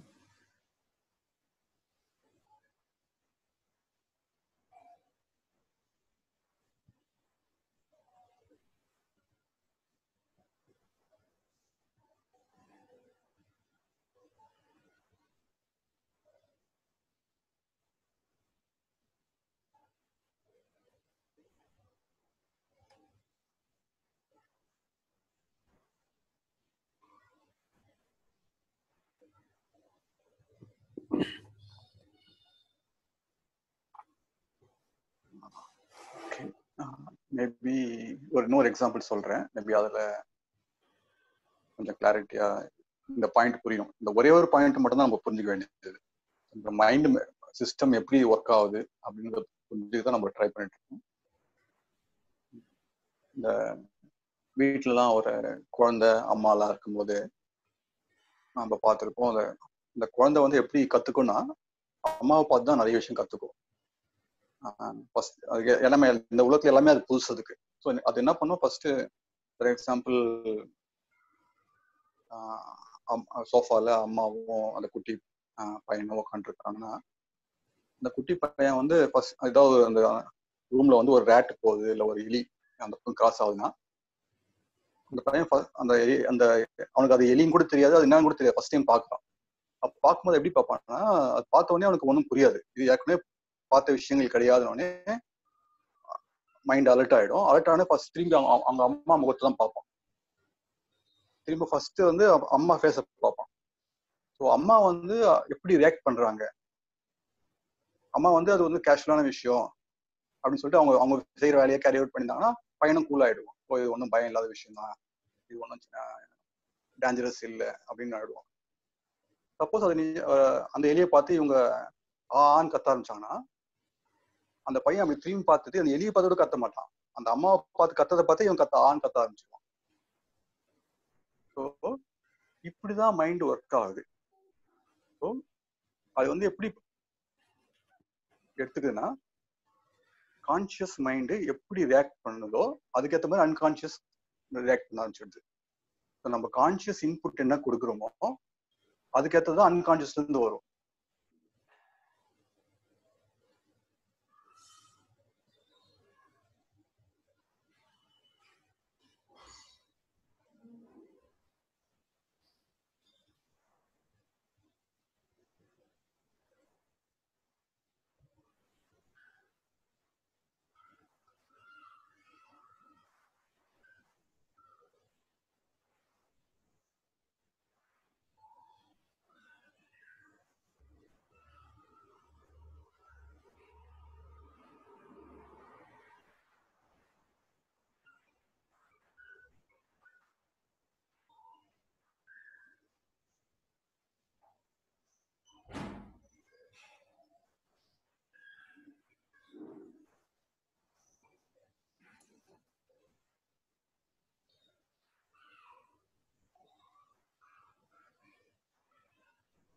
ஐயா வணக்கம். சொல்லுங்க வெங்கட். வணக்கம் ஐயா. நீங்க சொன்னதெல்லாம் கேட்டுட்டு இருந்தேன். இப்போ ஆக்சுவலா டே டு டே லைஃப்ல வந்து நம்மளுடைய கான்சியஸ் பார்ட்டு பிளஸ் அன்கான்சியஸ் பார்ட்டுன்னு இருக்கு. ஸோ இந்த நம்மளோட ஆக்டிவிட்டி நடக்கும் போது ஆக்சுவலா நம்மளை அறியாமலே நம்மளோட அன்கான்சியஸ் பார்ட் வந்து நிறைய கான்ட்ரிபியூட் பண்றதா நான் ஃபீல் பண்றேன். ஸோ இந்த அன்கான்சியஸ் பேட்டர்ன்ஸ் வந்து அது நம்ம தான் வச்சதுங்களா ஆக்சுவலா சொல்ல போனா, ஏன்னா நம்ம அன்கான்சியஸ்ல என்ன இருக்கு, எப்படி நம்ம அன்கான்சியஸ் எப்படி ரிஃப்ளெக்ட் பண்ணுது அப்படிங்கறதே நம்மளால கண்டுபிடிக்க முடியறது இல்லை. ஸோ நம்மளோட இந்த கான்சியஸா ஆக்டிவிட்டி பண்ணும்போது இந்த அன்கான்சியஸ் பார்ட் வந்து நம்மள அது அன்கான்சியஸ் தான் இந்த இது நடக்குதுங்களா ஆக்சுவலா இந்த ஃபைட்டிங் வந்து இப்போ நீங்க சொன்னீங்க பாத்தீங்களா அந்த பாயிண்ட் வந்து அன்கான்சியஸ் தான் நடக்குதுங்களா உள்ள? அன்கான்சியஸ்ல ஃபைட் நடக்காதுங்க. அன்கான்சியஸ் வந்து ப்ரோக்ராம்டு, ஏற்கனவே ஆட்டோமேட்டட். ஸோ இப்போ வந்து ஒரு பிடிக்காத விஷயத்த பார்த்து பிடிக்காம தான் போகணும், அந்த மாதிரி தான் உள்ள கோடு எழுதப்பட்டிருக்கு. யாராவது உங்களை கத்தி தூக்கிட்டோம் எதுக்க வந்தாங்கன்னா நீ அவங்கள பார்த்து பயப்படணும், இல்லை கோபம் வரணும். இப்படிதான் ப்ரோக்ராம் எழுதப்பட்டிருக்கு. ஸோ அதுதான் கரெக்ட். இல்லை கத்தியை தூக்கிட்டு வரவங்களை பார்த்து நம்ம வா அப்படின்னு சொல்லிட்டு நம்ம அவங்க நோக்கி ஓட முடியாது. ஸோ நம்ம சிஸ்டம் வந்து நம்ம அன்கான்சியஸ், நம்ம அன்கான்சியஸ்ன்னு சொல்றோம். அது அன்கான்சியஸ்னால ஒரு டிகிரேடிங் டேர்மா இருக்கு. ஆக்சுவலா அல்ட்ரா கான்சியஸ்னஸ் நம்ம கான்சியஸ் மைண்டோட பயங்கர எஃபிஷியன்ட், இன்டெலிஜென்ட், வெல் இன்ஃபார்ம்டு. அது பல கோடி வருஷமா வளர்ந்துருக்கு. கான்சியஸ் மைண்ட் இப்போ லேட்டஸ்டா வந்திருக்கு. ஸோ அதுக்கு தெரியும் தன்னை காப்பாத்திக்கிறதுக்கு. ஸோ அதனால அது ஏற்கனவே ப்ரோக்ராம் ஆயிருக்கு. ஒரு குழந்தை கூட நீங்க பாத்தீங்கன்னா ஒரு 2 டேபிள் இருக்கு, அது மேல ஒரு கிளாஸ் வச்சிட்டீங்கன்னா நீங்க ஒரு வார்த்தை மேல விட்டீங்கன்னா அது வந்து கண்ணாடி வழியா நடந்து போயிடும் மேல. ஆனா ஒரு குழந்தைய நீங்க மேல விட்டீங்கன்னா அது அந்த அந்த கண்ணாடி மேல இருந்து கீழே பல்லன்னு பார்த்துட்டு அது கீழே வந்து குதிக்காது, பயப்படும் அது போறதுக்கு. ஏன்னா அந்த ஹைட்டோடைய பயம் அதுக்கு இருக்கும். பெட்ல கூட பாப்பீங்க, நீங்க ட்ரைனிங்கே கொடுத்துருக்க மாட்டீங்க, குழந்தை வந்து அழகா கையை பிடிச்சி ஒரு மேல பிடிச்சி கால் கீழே எட்டுதான் பார்த்து டச் பண்ணிட்டு அதுக்கப்புறம் தான் கீழே இறங்கும். நம்ம ப்ரோக்ராமே பண்ணிருக்க மாட்டோம், அந்த குழந்தைக்கு ட்ரைனிங் கொடுத்துருக்க மாட்டோம். அதுக்கே அந்த ஹைட் வந்து டேஞ்சர்ன்ற ப்ரோக்ராம், அந்த ஆட்டோமேஷன் உள்ள இருக்கு ஏற்கனவே. இந்த அன்கான்சியஸ்ல அல்ட்ரா கான்சியஸ்ல இருக்கு நமக்கு. அன்கான்சியஸ் வந்து ஏற்கனவே பர்ஃபெக்டா இருக்கு. எங்காவது பிரச்சனை வந்ததுன்னா அது கான்சியஸ் மைண்ட்ல தான். ஸோ கான்சியஸ் மைண்டுக்கு எப்படி அன்கான்சியஸ் மைண்ட் ஹேண்டில் பண்றதுன்னு தெரியல, எப்படி பிசிக்கல் சிச்சுவேஷன் ஹேண்டில் பண்றதுன்னு தெரியல அதுக்கு. ஸோ ஏதாவது ப்ராப்ளம் வந்தா நம்ம என்ன பண்ணுவோம், வழக்கமா அத்து மேல போட்டுருவோம். ஸோ அந்த மாதிரி நம்ம வழக்கம் போல அன்கான்சியஸ் மேலேயும் போடுறோம், வெளி உலகத்து மேலேயும் போடுறோம். ப்ராப்ளம் எல்லாமே இந்த கான்சியஸ் மைண்ட்ல தான் இருக்கு. ஓகேங்க ஐயா. ஐயா இப்போ சொல்லும்போது ஆட்டோமேட்டிக்கா அந்த ஒரு இது இருந்துச்சு. இப்போ என் பொண்ணு வந்து என்ன பண்ணாங்கன்னா, அவங்களுக்கு வந்து 2 வயசு, 1.5 வயசுலயே 1 வயசுலயே அவங்க வந்து சேர்ல தூக்கி உட்கார வச்சாங்க. சேர்ல தூக்கி உட்கார வச்ச உடனே அந்த போட்டோ மட்டும் தான் எனக்கு அனுப்புனாங்க. அதுல உடனடியா என்ன பண்ணாங்கன்னா, அவங்களுடைய நேச்சுரலா அவங்க ஹேண்ட் வந்து அந்த சேர்ல வந்து அந்த ஹேண்டில் வந்து கை பிடிச்சிருக்குது. ஒரு இன்னோசன்ட் ஸ்டேட்டா இருக்கக்கூடிய அந்த ஒரு குழந்தை எப்படி வந்து எனக்குள்ள கூட அந்த ஒரு கேள்வி வந்துட்டு இருந்தது. எப்படி வந்து அவங்க கை வச்சாங்க, கை வச்சு தன்னுடைய பாடியை வந்து சஸ்டைன் பண்ணிக்கிட்டாங்க அப்படிங்கிற பாயிண்ட் நீங்க சொல்லும் போது நம்மளுடைய ரொம்ப நாளாவே நான் கூட அன்கான்சியஸ்ங்கிறது நம்மளுடைய பேட்டர்ன், நம்ம வந்து தேவையில்லாத பேட்டர்ன் அப்படிங்கிற மாதிரி ஒரு அண்டர்ஸ்டாண்டிங் இருந்தது. இப்போ ஐயா சொல்றதுல ரொம்ப தெளிவாச்சு, அது நமக்கு தேவையான ஒண்ணு அப்படிங்கறத புரிஞ்சுக்கிட்டீங்க. ரொம்ப நல்லது. நம்ம 2 மாசம் 2 நாள் ஆன குழந்தைகிட்ட கூட, பிறந்த குழந்தை கிட்ட நீங்க அந்த விரல் இப்படி கொடுத்தீங்கன்னா அதை பிடிக்க ட்ரை பண்ணும், ஹோல்ட் பண்ண ட்ரை பண்ணும். 2 நாள் நம்ம எந்த ட்ரைனிங்குமே கொடுத்துருக்க மாட்டோம். ஸோ அதுக்கு வந்து ஆட்டோமேட்டிக் ரிஃப்ளெக்ஷனோட தான் பிறக்குது. ஸோ நம்ம வந்து ஒரு பிளாங்க் ஸ்லேட்டா பிறக்கல. யாருக்கவனே இந்த உலகத்துல இருக்கிற அந்த சிஸ்டத்தோட தான் பிறக்கிறோம் நம்ம. ஏன்னா ஒவ்வொரு வாட்டியும் கீழே விழுந்து அடிபட்டு முடியாது. ஸோ அதனால நம்ம வந்து அந்த டிஎன்ஏல என்ன கூட இருக்குன்னா, ஹைட்டை பார்த்தா நீ உஷாராயிரு. சேர் மேலதான் பெரிய ஹைட், குழந்தை பதுக்கும் பெரிய ஹைட். அதோட 2-3 மடங்கு அதிகம் அது சேரு. ஸோ ஒவ்வொரு வாட்டியும் குழந்தை கீழே விழுந்து அடிபட்டு கத்துக்கணும்னு அவசியம் கிடையாது. அந்த மாதிரி பல வருடங்கள் நம்ம கத்துன்னு இருக்கோம். ஸோ அந்த டிஎன்ஏ நம்மளுக்கு இருக்கு, அந்த நாலேஜ் நம்மளுக்கு இருக்கு, நம்ம மைண்ட்ல என்கோட் பட்ட பிறகு ஆட்டோமேஷன் நடந்திருக்கு. Okay, thank you. நல்லது.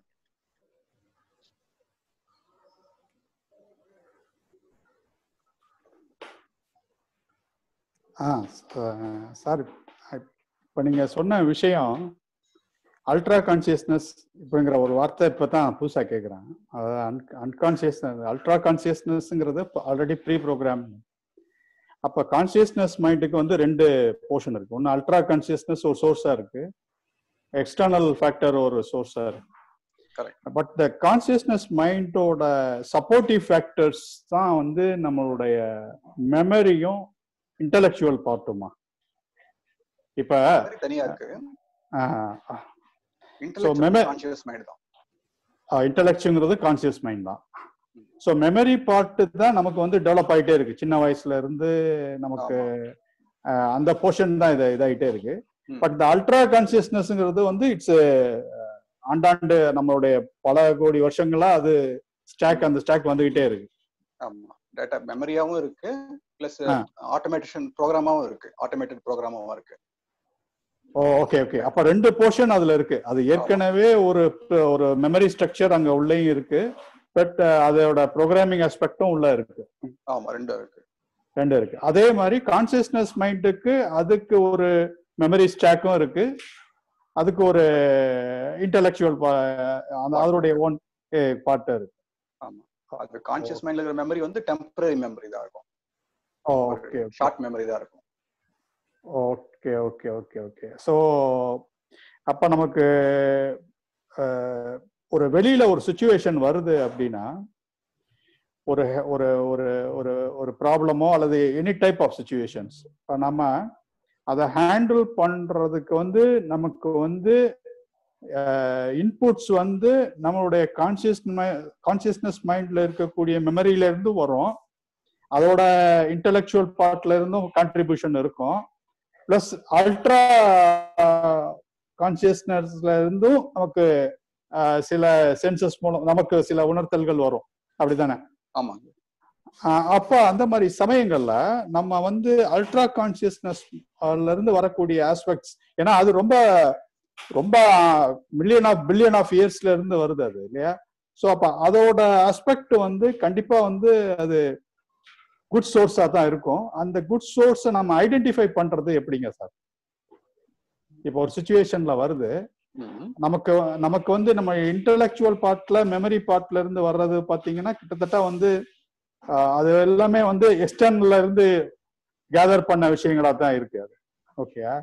ஸோ பட் அல்ட்ரா கான்சியஸ்ல இருந்து வரக்கூடிய சென்சஸ் நமக்கு வர்றது வந்து கண்டிப்பா அது வந்து ஒரு குட் சோர்ஸா தான் இருக்கணும். அது அது நல்ல விஷயமா தான் இருக்கும்.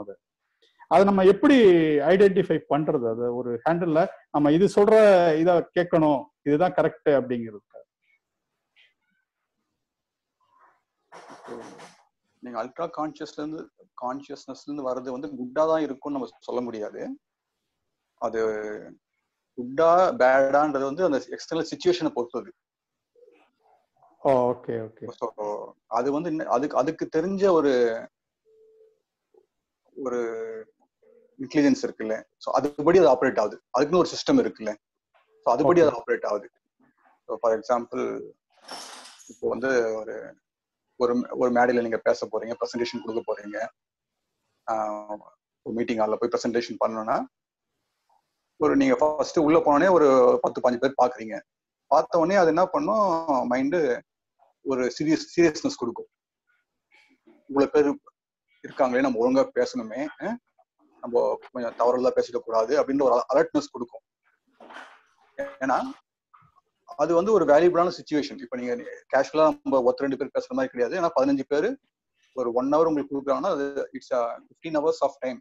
1 hour கிடையாது, 15 hours ஆஃப் டைம் உங்களுக்கு கான்ட்ரிபியூட் பண்ணும்போது நீங்க வந்து ப்ராப்பரா உங்களுக்கு கான்ட்ரிபியூட் பண்ணணும் அப்படின்ற அந்த கால்குலேஷன்லாம் போட்டு அந்த மைண்ட் என்ன சொல்லும், நீங்க வந்து கொஞ்சம் கேர்ஃபுல்லா இருங்கன்ற ஒரு அலர்ட்னஸை, ஒரு ஆங்ஸைட்டியா கொடுக்கணும் உங்களுக்கு. இப்போ இந்த ஆங்ஸைட்டி வந்து நல்லதா கெட்டதானா இதை எப்படி நம்ம யூஸ் பண்ணிக்கிறோன்ற பொறுத்து இருக்கு. சப்போஸ் அந்த மீட்டிங்ல வந்து இந்த ஆங்ஸைட்டி நம்ம வந்து ஆங்ஸைட்டியே வரலன்னா என்ன இருக்கும் பாருங்க, நம்ம சாதாரணமா கதை பேசிட்டு போயிருப்போம். பட் இந்த ஆங்ஸைட்டி வரும்போது உங்க லெவலே இன்க்ரீஸ் ஆகி அந்த ப்ரெசன்டேஷனை எப்படி யூஸ்ஃபுல்லா கொடுக்குறதுன்ற அந்த இன்டெலெக்ட் பார்ட்டுக்கு நீங்க போயிடுவீங்க, ஆங்ஸைட்டி பார்ட்டை விட்டுருவீங்க. இந்த ஆங்ஸைட்டி வந்து எதுக்கு கொடுக்குன்னா, இந்த விஷயத்த சீரியஸா எடுத்து பண்ணுன்றத ஒரு இன்ஃபர்மேஷன் தான் உங்களுக்கு கொடுக்குது. ஸோ அதை மட்டும் நீங்க எடுத்துட்டோன்னா அது குட்டா இருக்கும். Okay okay okay, thanks.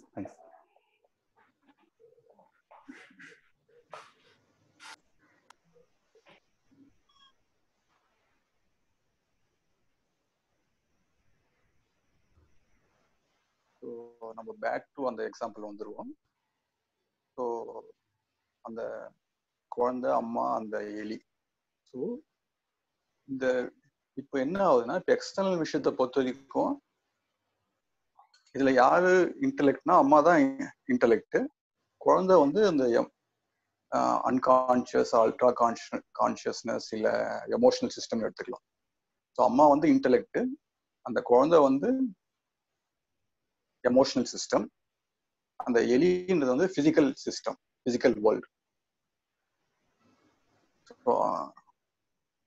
இப்போ என்ன நடக்குதுன்னா, அந்த அம்மா வந்து அந்த இது டேஞ்சரஸ்ன்னு சொல்லி கத்துனாங்கன்னா குழந்தையும் கத்துது.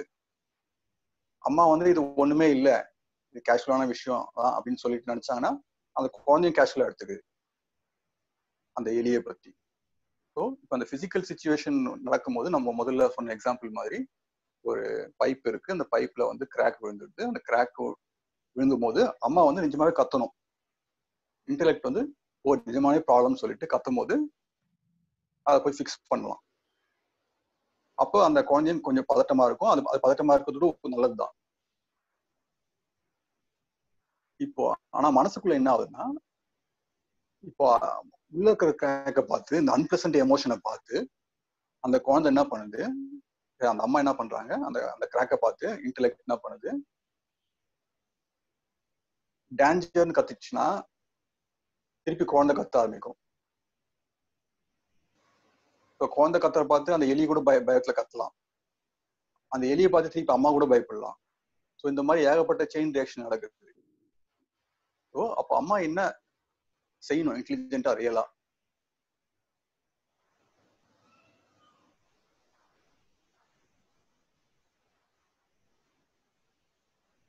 வெளி உலகத்தை பொறுத்த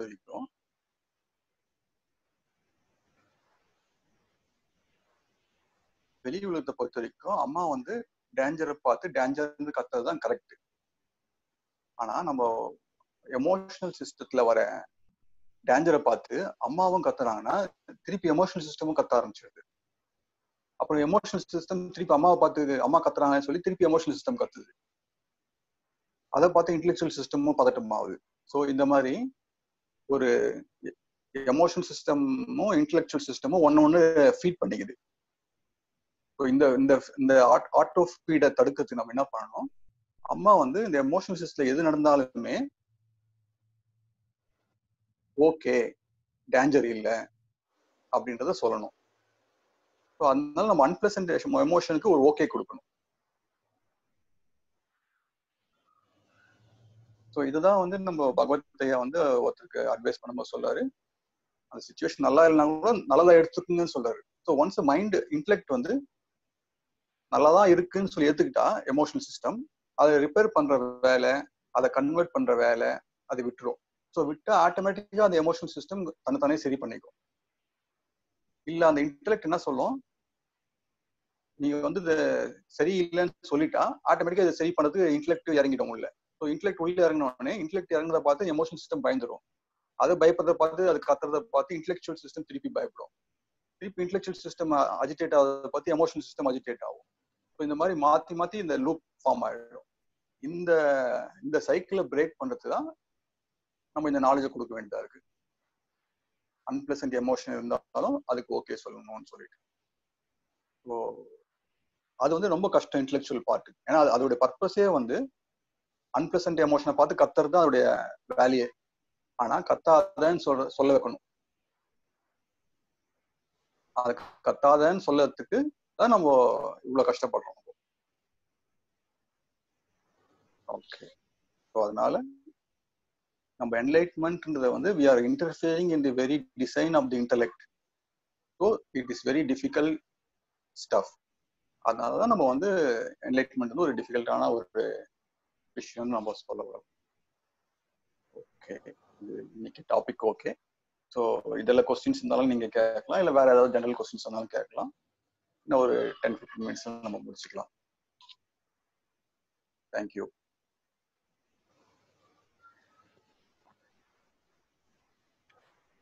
எல்லாருமே கூட அன்மியூட் பண்ணி விட்டுலாம், யாராவது கொஸ்டின்ஸ் தான் கேட்கலாம்.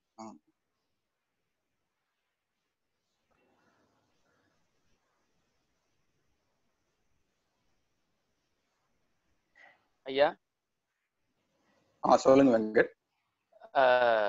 ஆக்சுவலா இப்போ நீங்க சொன்னீங்க இல்லையா, இந்த நடக்கக்கூடிய அந்த அந்த எமோஷனல் பார்ட் இதெல்லாம் நல்லா தெளிவாவே ரொம்ப எக்ஸ்பிளைன் பண்ணிருக்கீங்க.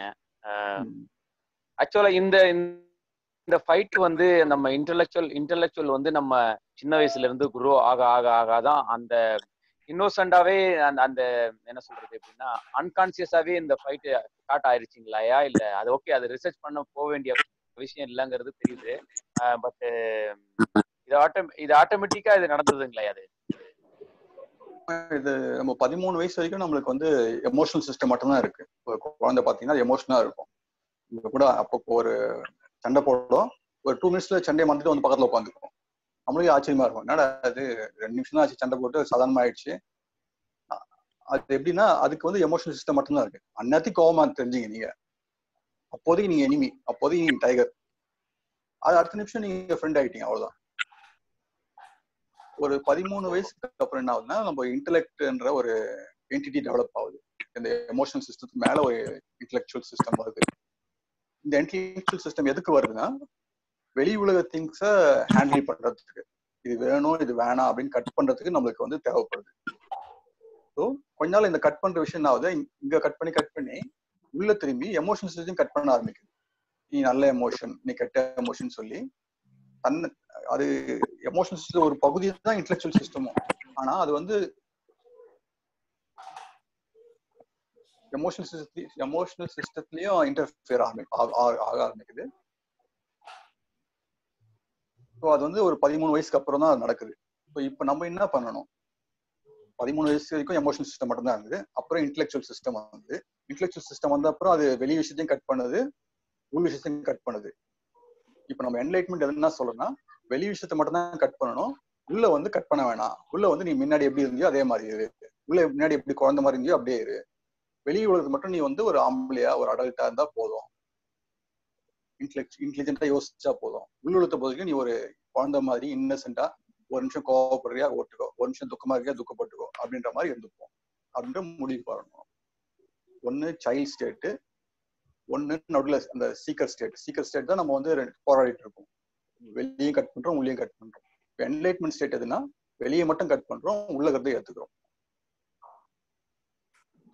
ஓகே, நல்லது. Okay, thank you. Any questions?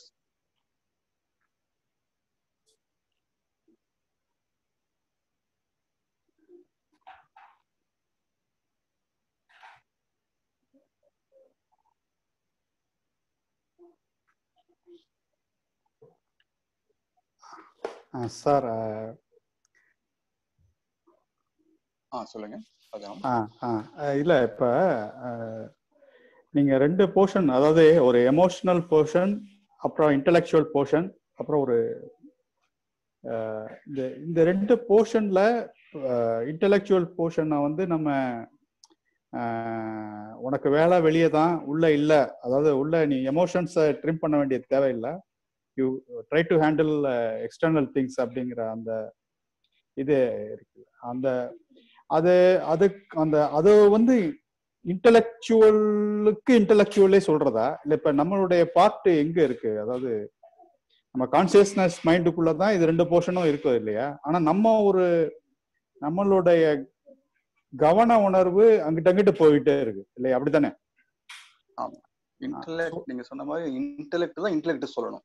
Conscious mind தான் கான்சியஸ்னஸ் சொல்லணும். அதாவது நீ தேவையில்லாம அன்கான்சியஸ் மைண்டோட இன்டர்ஃபியர் ஆகாத. நம்ம எது செஞ்சாலுமே கான்சியஸ் மைண்டு தான். நம்ம பேசுறது, நீங்க புரிஞ்சுக்கிறது, நீங்க யோசிக்கிறது, இது செய்யணும், இது செய்யக்கூடாது, இது தப்பு, இது ரைட்டு, நம்ம கான்சியஸ் மைண்டை விட்டு எங்கேயுமே போக முடியாது. நம்ம வந்து கான்சியஸ் மைண்டுக்கே கான்சியஸ்னஸ் இன்டெலிஜென்ஸ் சொல்லுது, நீ பாரு, நீ தேவையில்ல வெளியே தான் நீ கட் பண்ணி ஒரு பைப்ல கிராக் ஃபிக்ஸ் பண்ண மாதிரி பண்ணணும், உள்ள வந்து நீ இதே மாதிரி பண்ணாத. இந்த மாதிரி பண்ணா என்ன ஆகுதுன்னா அந்த லூப் ஆக்டிவேட் ஆயிட்டு அது இன்ஃபினிட் லூப் ஆயிடுது. ஸோ அப்படின்னா அது இன்டெலெக்ட் வந்து ஏதோ ஒரு விதத்துல புரிஞ்சுக்க ட்ரை பண்ணுது. எல்லாமே இன்டெலிஜென்ஸ் தான், எல்லாமே கான்சியஸ் மைண்ட் தான், எல்லாமே அந்த காக்னிட்டிவ் திங்கிங் தான். Okay okay okay. ஸோ அப்போ இது வந்து செல்ஃப் லேர்னிங் மாதிரி தான். அதான் இன்டெலெக்சுவல புரிஞ்சுக்கிற விஷயம் தான் இது. அவ்வளவுதான். முதல்ல ஒரு விஷயத்த புரிஞ்சுக்கும் போது நம்ம சரியா புரிஞ்சுக்க மாட்டோம். ஓகே. அதுக்கப்புறம் சரியா புரிஞ்சுக்கிறோம், அவ்வளவுதான். ரெண்டுமே இன்டெலெக்ட் தான். ஃபர்ஸ்ட் மிஸ் அண்டர்ஸ்டாண்டிங்கும் இன்டெலெக்ட் தான், அண்டர்ஸ்டாண்டிங்கும் இன்டெலெக்ட் தான். ஓகே. அப்ப என்லைட்மெண்ட் ஆஸ்பெக்ட்ங்கிறது வந்து இன்டெலிஜென்ஸ் கத்துக்கிற விஷயம், அது எமோஷனல் பார்ட் கிடையாது. அது ஒரு முடிவுக்கு வரணும், அது டிட்டர்மின் பண்ணணும். ஓகே, இதுதான் அப்படி. ஓகே. ஆனா இந்த ஒரு முடிவுக்கு வந்தா அது வந்து லிபரேஷனோட ஏற்கனவே லிபரேஷன் இருக்கு. லிபரேஷன் கிரியேட் பண்ண வேண்டியதுலாம் இல்லை. எது பண்ணாலுமே இன்டர்ஃபியரன்ஸ் தான், எது பண்ணாலுமே தடங்கள் தான் புரிஞ்சுக்கிட்டா நம்மளுக்கு இருக்கிறது லிபரேஷன் தான். மைண்டோட இயக்கம் ஆட்டோமேட்டிக்கா எமோஷன் சிஸ்டம் எப்படி நேச்சுரலா இயங்குது, ஒரு குழந்தை மாதிரி. ஒரு நிமிஷம் கோவப்படும், அப்புறம் மறந்துடும், அப்புறம் ஒரு நிமிஷம் போய் விளையாடும், அப்புறம் அதை மறந்துடும். அந்த மாதிரி அந்த இயக்கத்துல இன்டெலெக்ட் தலையிடாது.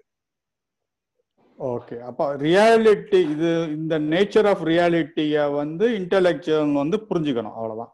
அவ்வளவுதான். இன்டெலெக்ட் இது சிம்பிள். இன்டெலெக்டோட சூப்பர்ஃபிஷியல் அண்டர்ஸ்டாண்டிங் தான் இது. ஓ, ஓகே ஓகே. இதை ரொம்ப இன்டெப்தாலாம் போய் புரிஞ்சுக்கணும்னு அவசியம் கிடையாது. ரொம்ப சிம்பிளா எப்படி ஒரு இந்த கதவு திறந்தா இப்படி திறக்கணும், மூடணும்னா இப்படி மூடணும் அப்படின்ற மாதிரி அளவுக்கு புரிஞ்சுட்டாலே கூட போகும். Okay okay. பட் ஆனா இன்னைக்கு இப்ப இது புரியுது. ஆனா இன்னைக்கு உள்ள சூழல்ல வந்து, இன்னைக்குள்ள சமூக பொருளாதார சூழல்ல மக்கள் இந்த ஒரு புரிதல் வர்றதுக்கு நிறைய தடையா இருக்குன்னு நினைக்கிறீங்களா? இப்போ நம்ம கண்ட்ரி வந்து கொஞ்சம் இப்பதான் கொஞ்சம் எக்கனாமிக்கலா டெவலப் ஆயிட்டு வருது. ஈவன் நம்ம கண்ட்ரி வேர்ல்டே கூட இப்போ அமெரிக்கா கூட லாஸ்ட் 100 years தான் கொஞ்சம் இதுவா இருக்காங்க. இது வரைக்கும் நம்ம சாப்பிட்றது, தங்குறது, அதுவே போராட்டமா இருந்தது. இப்போ அதான் கொஞ்சம் செட்டில் ஆயிட்டு பண்ணிட்டு வரோம். அது எக்ஸ்டர்னல் விஷயம்லாம் செட்டில் ஆனப்பதான் நம்மளை பத்தி யோசிக்க முடியும். அதனால இது இன்னொன்னு, இப்போ ஹியூமனிட்டி வந்து இப்போ ஜஸ்ட் ஒரு 20-30 years தான் அதுக்கு நடக்குது. இந்த ஹியூமன் அந்த மங்கில இருந்து பிரிஞ்சு ஹியூமனா வந்து ரொம்ப ஷார்ட் பீரியட் தான் நடந்திருக்கு. So it will take one time. Okay okay okay okay, thanks.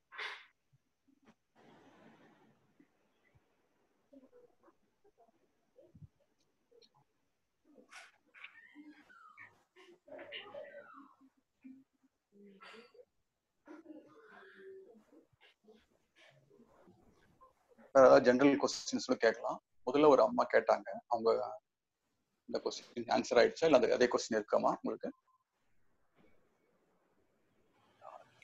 Adilakshmi நினைக்கிறேன். ஆதிலட்சுமி மேம் ஓடிட்டாங்கன்னா நீங்க அன்மியூட் பண்ணிக்கலாம்.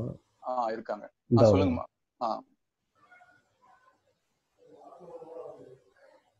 ஹலோ ஹலோ சார், நானு சொல்லுங்கம்மா. அப்ப கேட்டதுதான் மறுபடியும் பதில் தான். சரி. எனக்கு வந்து நெட்டு சரியா இல்லாத வசதி. நீங்க இவ்வளவு நேரம் பேசுனத விட்டு விட்டு தான் கேட்க முடிஞ்சிச்சு. எனக்கு நெட்டு ப்ராப்ளம்னு தெரியுது நினைக்கிறேன். இந்த டெக்னிக்கை பத்தி நிறைய தெரியாது. ஏதோ ஒரு போன் இருக்கு கேட்டுக்கிட்டு இருக்கேன். விட்டு விட்டு ப்ளீஸ் வெயிட்னு வந்துகிட்டே இருந்துச்சு. ஏன்னா இந்த ஏரியா நெட் ப்ராப்ளம்னு நினைக்கிறேன் நான். நீங்க மொபைல் டேட்டா யூஸ் பண்றீங்களா? மொபைல்ல இருக்கிற டேட்டாவை வைஃபை? மொபைல் அதுக்கு சம்டைம்ஸ் கொஞ்சம் ஸ்லோவா இருக்கும். வீட்ல பிராட்பேண்ட் கனெக்ஷன் வந்து வைஃபை போடல. ஓஹோ, சரி சரி. செய்யணும். செய்யறேன். சரி சரி. உங்க क्वेश्चंस இன்னொரு கேளுங்க, நான் பதில் சொல்லிடுறேன். இப்போ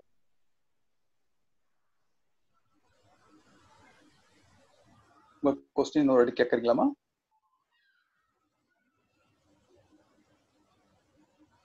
அது போயிட்டாங்கன்னு நினைக்கிறேன்.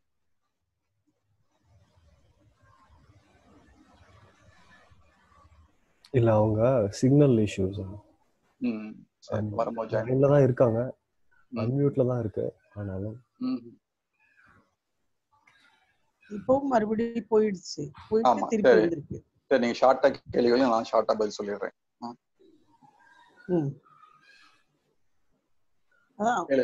ஒரு அந்த கவனிக்கிறதுன்றது எப்படி செய்யும்? நம்முடைய வேலைகளோட சேர்ந்து ஒரு இதை எப்படி பொழுதுக்கும் கவனிக்கிறது, அது தெரியல. தெரியாத மாதிரி மனசுக்கு இருக்கு.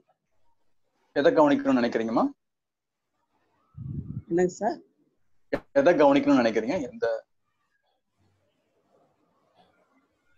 வீட்டுல இருக்கிற இன்னொரு நபரை. ஓகே ஓகே இருக்கிறவங்க. Okay okay. ஸோ அதுக்கு அந்த நம்ம தியானமும் இருக்கு, அதுல பண்ணலாம். பட் நம்ம ஒரு அண்டர்ஸ்டாண்டிங்கை நீங்க கொண்டு வந்துடலாம். ஒரு அண்டர்ஸ்டாண்டிங் நம்மளுக்கு கொஞ்சம் ஹெல்ப்ஃபுல்லா இருக்கும். சரி, நம்மளுக்கு வந்து நம்மளுக்கு பிடிக்காதவங்க, நம்ம வீட்டுல இருக்கிறவங்கள நம்மளுக்கு பிடிக்கல, அவங்க செய்யற சில ஆக்டிவிட்டிஸ் பிடிக்கலன்னா என்ன பண்ணலாம்?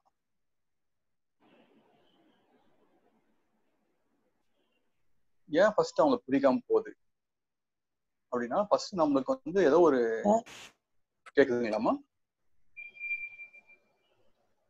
நான் சொன்னதெல்லாம் கேட்டுச்சா உங்களுக்கு? இல்ல சார், மறுபடியும் கட் ஆயிடுச்சு. நான் ரெக்கார்டிங்ல இந்த இதுல போடுவீங்கல்ல, அதுல கவனிச்சு கேட்கலான்னு நினைச்சுக்கிட்டேன். என்னுடைய இந்த டைம் தானே இங்க பிரச்சனை. எப்படினாலும்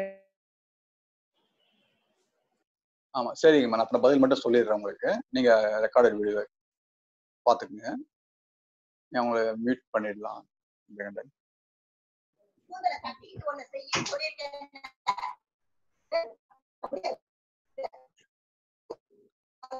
இந்த ரிலேஷன்ஷிப்ஸ் அதை பத்தி நம்ம கொஞ்சம் டீட்டெயிலோட ஒரு நாள் பேசலாம், தனியா ஒரு டாபிக் எடுத்து கூட.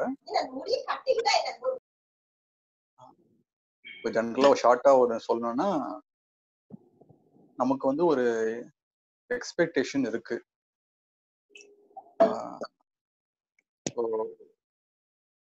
இந்த பர்சன் இந்த மாதிரி பிஹேவ் பண்ணணும்னு சொல்லிட்டு என்ன எக்ஸ்பெக்டேஷன், அந்த எக்ஸ்பெக்டேஷன் ஃபுல்ஃபில் ஆனதான் நம்மளுக்கு ஒரு ப்ளசன்டான எமோஷன் ஏற்படும். இப்போ நம்ம என்ன பண்ணுவோம், ஏன் நீ ஒழுங்கா நடந்துக்க மாட்டுற, ஏன் நீ அப்படி இப்படி நடந்துக்கிற, நீ அந்த மாதிரிலாம் நடந்துக்கிட்டா எனக்கு வந்து ப்ளசன்டான எமோஷன் வருமே, இது கூட ஏன் உனக்கு தெரிய மாட்டேன்றதான் நம்மளுடைய ஆதங்கமா இருக்கு. இப்போ நம்ம என்ன பேசிக்கலா புரிஞ்சுக்கணும்னா, நம்ம ப்ளசன்ட் எமோஷன்ஸ் பத்தி யாருக்குமே கவலை கிடையாது, யாரும் கவலைப்பட மாட்டாங்க. ஏன்னா நம்மளும் அப்படிதான் இருக்கும். நம்மளும் வந்து மற்றவங்களுடைய எமோஷன்ஸ் பத்தி, மற்றவங்க எப்படி ப்ளசண்டா ஃபீல் பண்ணுவாங்க, அதுக்கு என்னென்ன பண்ணலாம் நம்ம யோசிச்சிருக்கிறது. எப்படி நம்மளோட நீடை பத்தி மட்டுமே நம்ம யோசிச்சிருக்கோமோ, மற்றவங்களும் அவங்களோட நீடை பத்தி மட்டுமே யோசிச்சிருக்காங்க. ஸோ அப்படி இருக்கும்போது இங்க எல்லாருமே நீட்ல தான் ஆப்ரேட் ஆகுறாங்க. அப்படின்னும் போது ஃப்ரிக்ஷன் நேச்சுரலா வரும், கான்ஃபிளிக்ட் நேச்சுரலா வரும். அந்த கான்ஃபிளிக்டை நம்ம நேச்சுரலா எடுத்துக்க வேண்டியதுதான். ஸோ இங்க ஒரு ஐடியல் ஸ்டேட்டா நம்ம ஒரு ஃபேண்டஸை நம்ம யோசிச்சிருக்கோம். ஸோ நம்மளுக்கு ஏற்ற மாதிரி எல்லாம் சுத்தி நடப்பாங்க, நம்மளுக்கு பிடிச்ச மாதிரியே பேசுவாங்க, நம்மளுக்கு பிடிச்ச மாதிரி நடந்துப்பாங்க, அந்த மாதிரி ஒரு சிச்சுவேஷன் கிரியேட் ஆகும் அப்படின்ற மாதிரி ஒரு ஃபேண்டசியான எலமெண்ட் இருந்ததுன்னா, அது ஃபேண்டசி நீங்க புரிஞ்சுக்கிட்டீங்கன்னா வேர்ல்டே இப்படிதான் ஆப்ரேட் ஆகும். எல்லாருமே நீட் பேசிஸ்ல ஆப்ரேட் ஆவாங்க. ஸோ நேச்சுரலா ஃபிரிக்ஷன் இருக்கும், கான்ஃபிளிக்ட்ஸ் இருக்கும். அதுக்குள்ளதான் நம்ம நேவிகேட் பண்ணி போகணும் அப்படின்ற மாதிரி நமக்கு தோணும். மேபி இது ஒரு டாபிக்கா கூட எடுத்து நம்ம இன்னொரு நாள் பேசலாமா? இப்போதைக்கு இது போதும்னு நினைக்கிறேன். ஓகே, வேற ஏதாவது கொஸ்டின்ஸ்?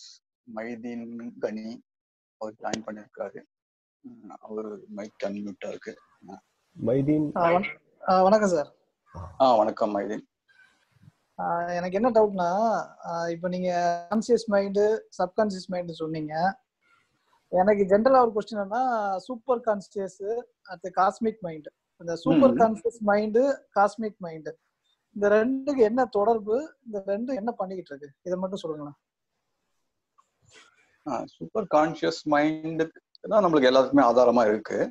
இந்த சப்கான்சியஸ் மைண்டுக்கும் இல்ல கான்சியஸ் மைண்டுக்கு எல்லாத்துக்குமே அந்த சூப்பர் கான்சியஸ் மைண்ட் அது எப்படி இருக்கு, எப்படி ஆப்ரேட் ஆகுதுன்றது நம்ம கான்சியஸ் மைண்டுக்கு தெரியாது.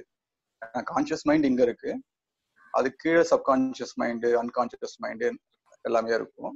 அது கீழே எப்படி ஆப்ரேட் ஆகுது காஸ்மிக் மைண்டு நமக்கு தெரியாது. ஸோ நம்ம கான்சியஸ் மைண்டுக்கு எப்பவுமே ஒரு ஆசை இருக்கும் அதை பத்தி தெரிஞ்சுக்கணும்னு சொல்லிட்டு. பட் அது ஓரளவுக்கு இன்ஃபர் பண்ணிக்கலாமே தவிர நம்ம வந்து கட் அண்ட் ரைட்டா இது இப்படிதான் ஆப்ரேட் ஆகுது, இதனாலதான் ஆப்ரேட் ஆகுதுன்னு நமக்கு தெரியாது. இன்னொரு ஆஸ்பெக்ட் என்னன்னா, நம்ம நல்லா வாழறதுக்கு நம்ம அந்த சப்கான்சியஸ் கூட போக தேவையில்லை, கான்சியஸ் மைண்டை ஒழுங்கா வச்சுக்கிட்டாலே போதும். ஸோ காஸ்மிக் கான்சியஸ் மைண்ட் வந்து அது நம்மளை இன்டர்ஃபியரே பண்ணல, நம்மளுக்கு பிரச்சனையே பண்றது இல்லை. ஸோ அப்படி இருக்கும்போது நம்ம கான்சியஸ் மைண்டை வந்து சப்கான்சியஸ் மைண்டை பத்தியும் இல்ல காஸ்மிக் கான்சியஸ் மைண்டை பத்தியும் கவலைப்பட வேண்டியது இல்லை அப்படின்ற ஒரு முடிவுக்கு வந்தா போதும். இல்ல, சில சேலஞ்சிங் நம்ம எதிர்பார்க்கிற சேலஞ்சிங் வந்து ரொம்ப ஹையா இருக்குன்னு வச்சுக்கோங்க. ஒரு நடக்காத விஷயத்த முயற்சி பண்றோம், அது எதா இருந்தாலும் ஓகே. லைஃப்ல வந்து ஒரு விஷயம் சேலஞ்சிங் வச்சுக்கோங்க, அந்த சேலஞ்ச் வந்து ரொம்ப கஷ்டப்பட்டா தான் நடக்கும். ஆனா நான் ஈஸியா நடக்க வைக்கிறதுக்காண்டி முயற்சி பண்றேன். ஆனா இதுல நான் நிறைய வீடியோஸ் நிறைய ஸ்டோரிஸ் எல்லாம் படிச்சு நான் தெரிஞ்சுக்கிட்ட விஷயம் என்னன்னா, அந்த சூப்பர் கான்சியஸ்க்கு அவ்வளவு பவர் இருக்குது. அது வந்து அதுல ஒன்ஸ் நம்ம என்ன சேலஞ்சிங் அதை அங்க கொண்டு போயிட்டோம்னா அந்த சேலஞ்சிங் ஈஸியா முடிச்சு கொடுத்துரும். கான்சியஸ் மைண்டு செயல்முறை தத்துவமா இருந்தாலும் நான் மறுபடியும் போனேன், என்னடா அதுக்குள்ள முடிஞ்சு வச்சான்னு நான் யோசனை பண்ணிட்டு. சப்கான்சியஸ் மைண்ட் வந்து நம்ம இயல்பு தன்மையை இது பண்ணது, அதுவும் கொஞ்சம் ஒரு பவர் தான். ஆனா சூப்பர் கான்சியஸ் எப்படின்னா உங்களுக்கு அந்த சேலஞ்சிங் ஈஸியா முடிச்சு வைக்கிறதுக்கு ரொம்ப பவர்ஃபுல்லா இருக்கும். அதைத்தான் நிறைய ஞானிகள்லாம் பயன்படுத்திருக்காங்கன்னு சொல்றாங்க. இப்ப நீங்க எங்க இதுல முஸ்லிம்ஸ்ல பாத்தீங்கன்னா நிறைய ப்ராஃபிட் வந்திருப்பாங்க. அந்த ப்ராஃபிட்டோடைய அவங்க என்னன்னா அந்த சூப்பர் கான்சியஸை யூஸ் பண்ணி தான் நிறைய மிராக்கிள்ஸ் எல்லாம் பண்ணியிருக்காங்க. இயேசுநாதர், முகமது நபி, அடுத்து மூசா நபி, நிறைய ப்ராஃபிட்லாம் இருக்காங்க. அவங்களாம் அந்த சூப்பர் கான்சியஸ் யூஸ் பண்ணி தான் சில விஷயங்கள்லாம் பண்ணியிருக்காங்க. அது நம்மளுக்கு தெரியல, எனக்கு அந்த அளவுக்கு ஐடியா கிடையாது. உங்களுக்கு ஏதாவது ஐடியா இருந்தா அதை பத்தி சொல்லுங்க சார். நம்ம எப்படி பாக்குறோம்னா, அந்த சூப்பர் கான்சியஸ்னஸ் வந்து எல்லாருக்குமே உதவி பண்ணுது. ஸோ நம்மளுக்கு மட்டும் அது உபயோக பண்ணுது இல்ல அங்க பக்கத்து வீட்டுல ஒரு 4வது தெருவில் இருக்கிற ஒருத்தருக்கு மட்டும் உபயோகப்படுத்துது அப்படின்ற மாதிரி அது ஆப்ரேட் ஆகல. அது எல்லாருக்குமே ஜென்ரலா ஒரு லா மாதிரி எல்லாருக்குமே வந்து ஒரு பாசிட்டிவா தான் ஹெல்ப் பண்ணுது அந்த சிஸ்டம். ஸோ அப்படி இருக்கும்போது நம்ம எப்பவுமே அது உதவி பண்ணிட்டு தான் இருக்கு. நம்மளுடைய பார்ட் எங்க இருக்குன்னா கான்சியஸ் பார்ட்ல தான் இருக்கு. இல்ல சார், நீங்க சொல்ற எனக்கு புரியுது சார். ஆனா என்னன்னா, இப்ப ஏதாவது ஒரு மிராக்கிள் பண்ணணும், ஏதோ ஒரு பயங்கரமான சேலஞ்சிங் பண்ணணும் அப்படிங்கிற மாதிரி விஷயத்துல வந்து அந்த சூப்பர் கான்சியஸ் நம்ம அதோட தொடர்பு இருந்தோம்னா அதை ஈஸியா பண்ண முடியும்னு சொல்லியிருக்காங்க. இப்போ சப்கான்சியஸை வச்சு சில இதெல்லாம் பண்றாங்க. இந்த லா ஆஃப் அட்ராக்ஷன்ல பாத்தீங்கன்னா சப்கான்சியஸ் மைண்டுக்கு அதோடைய பவரை வச்சு நம்ம நினைச்சதை அடையலாங்கிறாங்க. ஆனா அந்த சப்கான்சியஸை தாண்டி சூப்பர் கான்சியஸ் வச்சு அந்த ப்ராஃபிட் நிறைய பேர் யூஸ் பண்ணிருக்காங்க. சூப்பர் கான்சியஸை வச்சு அவங்க இயேசுநாதர் தெரியாதவங்க கண் தெரிய வச்சிருக்காரு. இதே மாதிரி முகமது நபி பாத்தீங்கன்னா முகமது நபி நிறைய அற்புதங்கள்லாம் பண்ணியிருக்காரு. அவங்க என்ன சொல்ல வராங்கன்னா, அந்த சூப்பர் கான்சியஸே வந்து கடவுளுடைய தொடர்புடைய ஒரு எனர்ஜி. அதை மீட் பண்றது வந்து கொஞ்சம் சேலஞ்சிங் தான். அதை மீட் பண்ணிட்டோம்னா நம்மளால வந்து பாசிட்டிவா தான் பண்ண முடியும். நெகட்டிவா தெரியல எனக்கு. ஆனா பாசிட்டிவா அந்த மாதிரி நிறைய பேர் பண்ணியிருக்காங்க.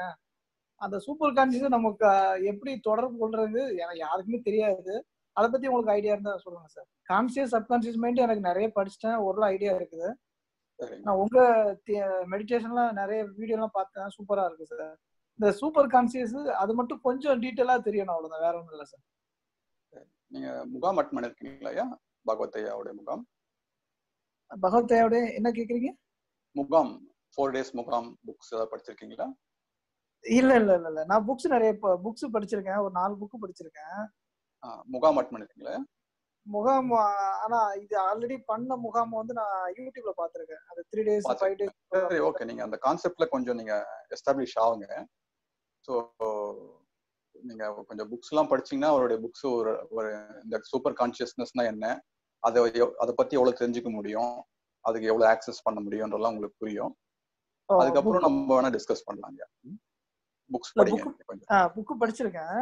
நீ எந்த புக் பத்தி சொல்றீங்க? ஏதாவது பர்టిక్యులரா வேதாந்தால நீங்க புக் படிக்கலாம், ஐயாவுடைய புக்கு. இல்லைன்னா அந்த ஞானப்பட்டறைன்னு ஒரு கேள்வி பதில் புக் இருக்கு, அந்த கேள்வி பதில் புக்கும் படிக்கலாம். வேதாந்தான்னு சொன்னா அது வந்து உங்களுக்கு வந்து எப்படி நம்ம பிசிக்கல் பாடி, சூக்ஷ்ம சரீரம், காரண சரீரம், அப்புறம் ஆஸ்ட்ரல் பாடி, அந்த மாதிரி 7 layers சொல்லுவாங்க. அதுக்கப்புறம் அது எப்படி மெமரியோட லிங்க் ஆயிருக்கு, எப்படி போன ஜென்மத்தோட லிங்க் ஆயிருக்கு, இதெல்லாம் இருக்கும். ஸோ உங்களுக்கு வந்து எப்படி இந்த உலகம் ஆப்ரேட் ஆகுது, எப்படி காஸ்மிக் மைண்ட் இண்டிவிஜுவல் மைண்டோட ரிலேட் பண்ணுது, அதெல்லாம் அதுல கிளியரா இருக்கும். அப்படிங்களா சார்? நான் அந்த புக் படிக்கல சார், அது படிக்கணும். நீங்க அந்த மாதிரி உங்களுக்கு காஸ்மிக் மைண்ட் எப்படி ஆப்ரேட் ஆகுதுன்னு தெரிஞ்சுக்கணும்னா நீங்க அந்த வேதாந்தா புக் படிங்க. Okay okay okay okay. அதை படிச்சுட்டு ஏதாவது டவுட்ஸ்னா நீங்க அப்புறம் ஃபர்தரா டிஸ்கஸ் பண்ணலாம். ஏன்னா இது எல்லாருக்குமே இன்ட்ரெஸ்டிங்கா இருக்குமான்னு தெரியாது இந்த டாபிக். ஆமா சார். நீங்க படிச்சுட்டு நீங்க பர்டிகுலரா அதை கேட்கணும்னா கேளுங்க. ஓகேங்க, thank you மைதன். Okay sir, thanks.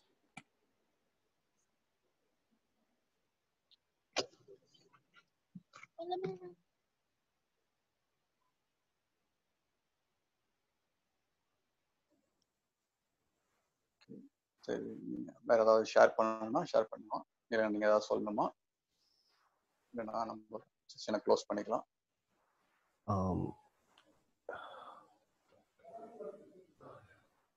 Okay அண்ணா.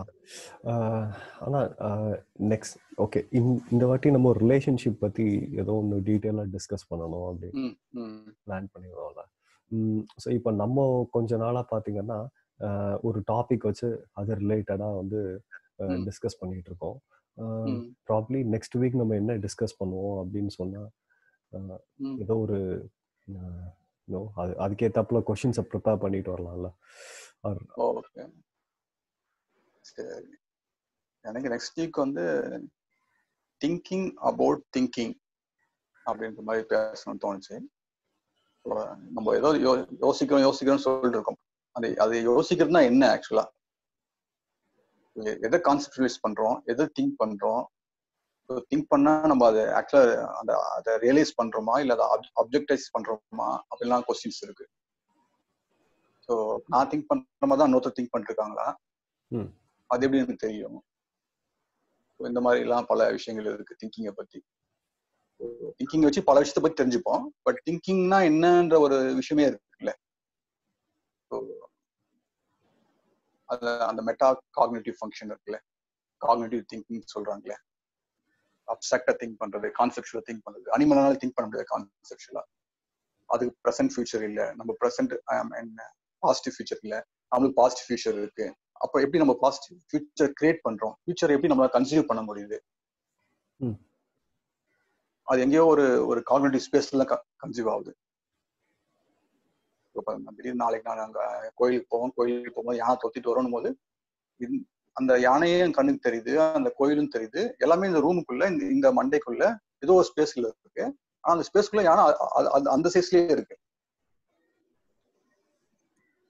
அது சின்னதா எல்லாம் இல்லை. அதே மாதிரி இது இன்ஃபேக்ட் அது வெளிச்சமா இருக்கு. எங்க அது இந்த ரூம் இருட்டா இருக்கு, இருந்தாலும் அந்த நான் நினைக்கிற காக்னிட்டிவ் வேர்ல்டு வந்து வெளிச்சமா யானை சைஸ்ல இருக்கு, நான் என் சைஸ்ல இருக்கேன், 2 பேரும் ஒரே ஸ்பீட்ல ஓடுறோம். இந்த காக்னிட்டிவ் வேர்ல்டு இருக்குல்ல, ஸோ இது எப்படி ஃபங்க்ஷன் ஆகுது, இது எதுக்கு ஆப்ரேட் ஆகணும், எதுக்கு இருக்கணும், என்ன பர்பஸ், அதை பத்தி கொஞ்சம் உள்ள வந்து வெளியே வரலான்னு தோணுது. மேபி நீங்க அதோட யோசிச்சுட்டு வாங்க. நைஸ் அண்ணா, இன்ட்ரெஸ்டிங்கா இருக்கு topic. Okay, thinking about thinking. Maybe next Saturday, maybe Saturday பண்ணலாம் நினைக்கிறேன். சாட்டர்டே சண்டேவோட சாட்டர்டே பண்ணலாம். பாப்பா Saturday, either Saturday R Sunday we will join again. Yeah. Okay, thank you everyone, thank you, bye bye.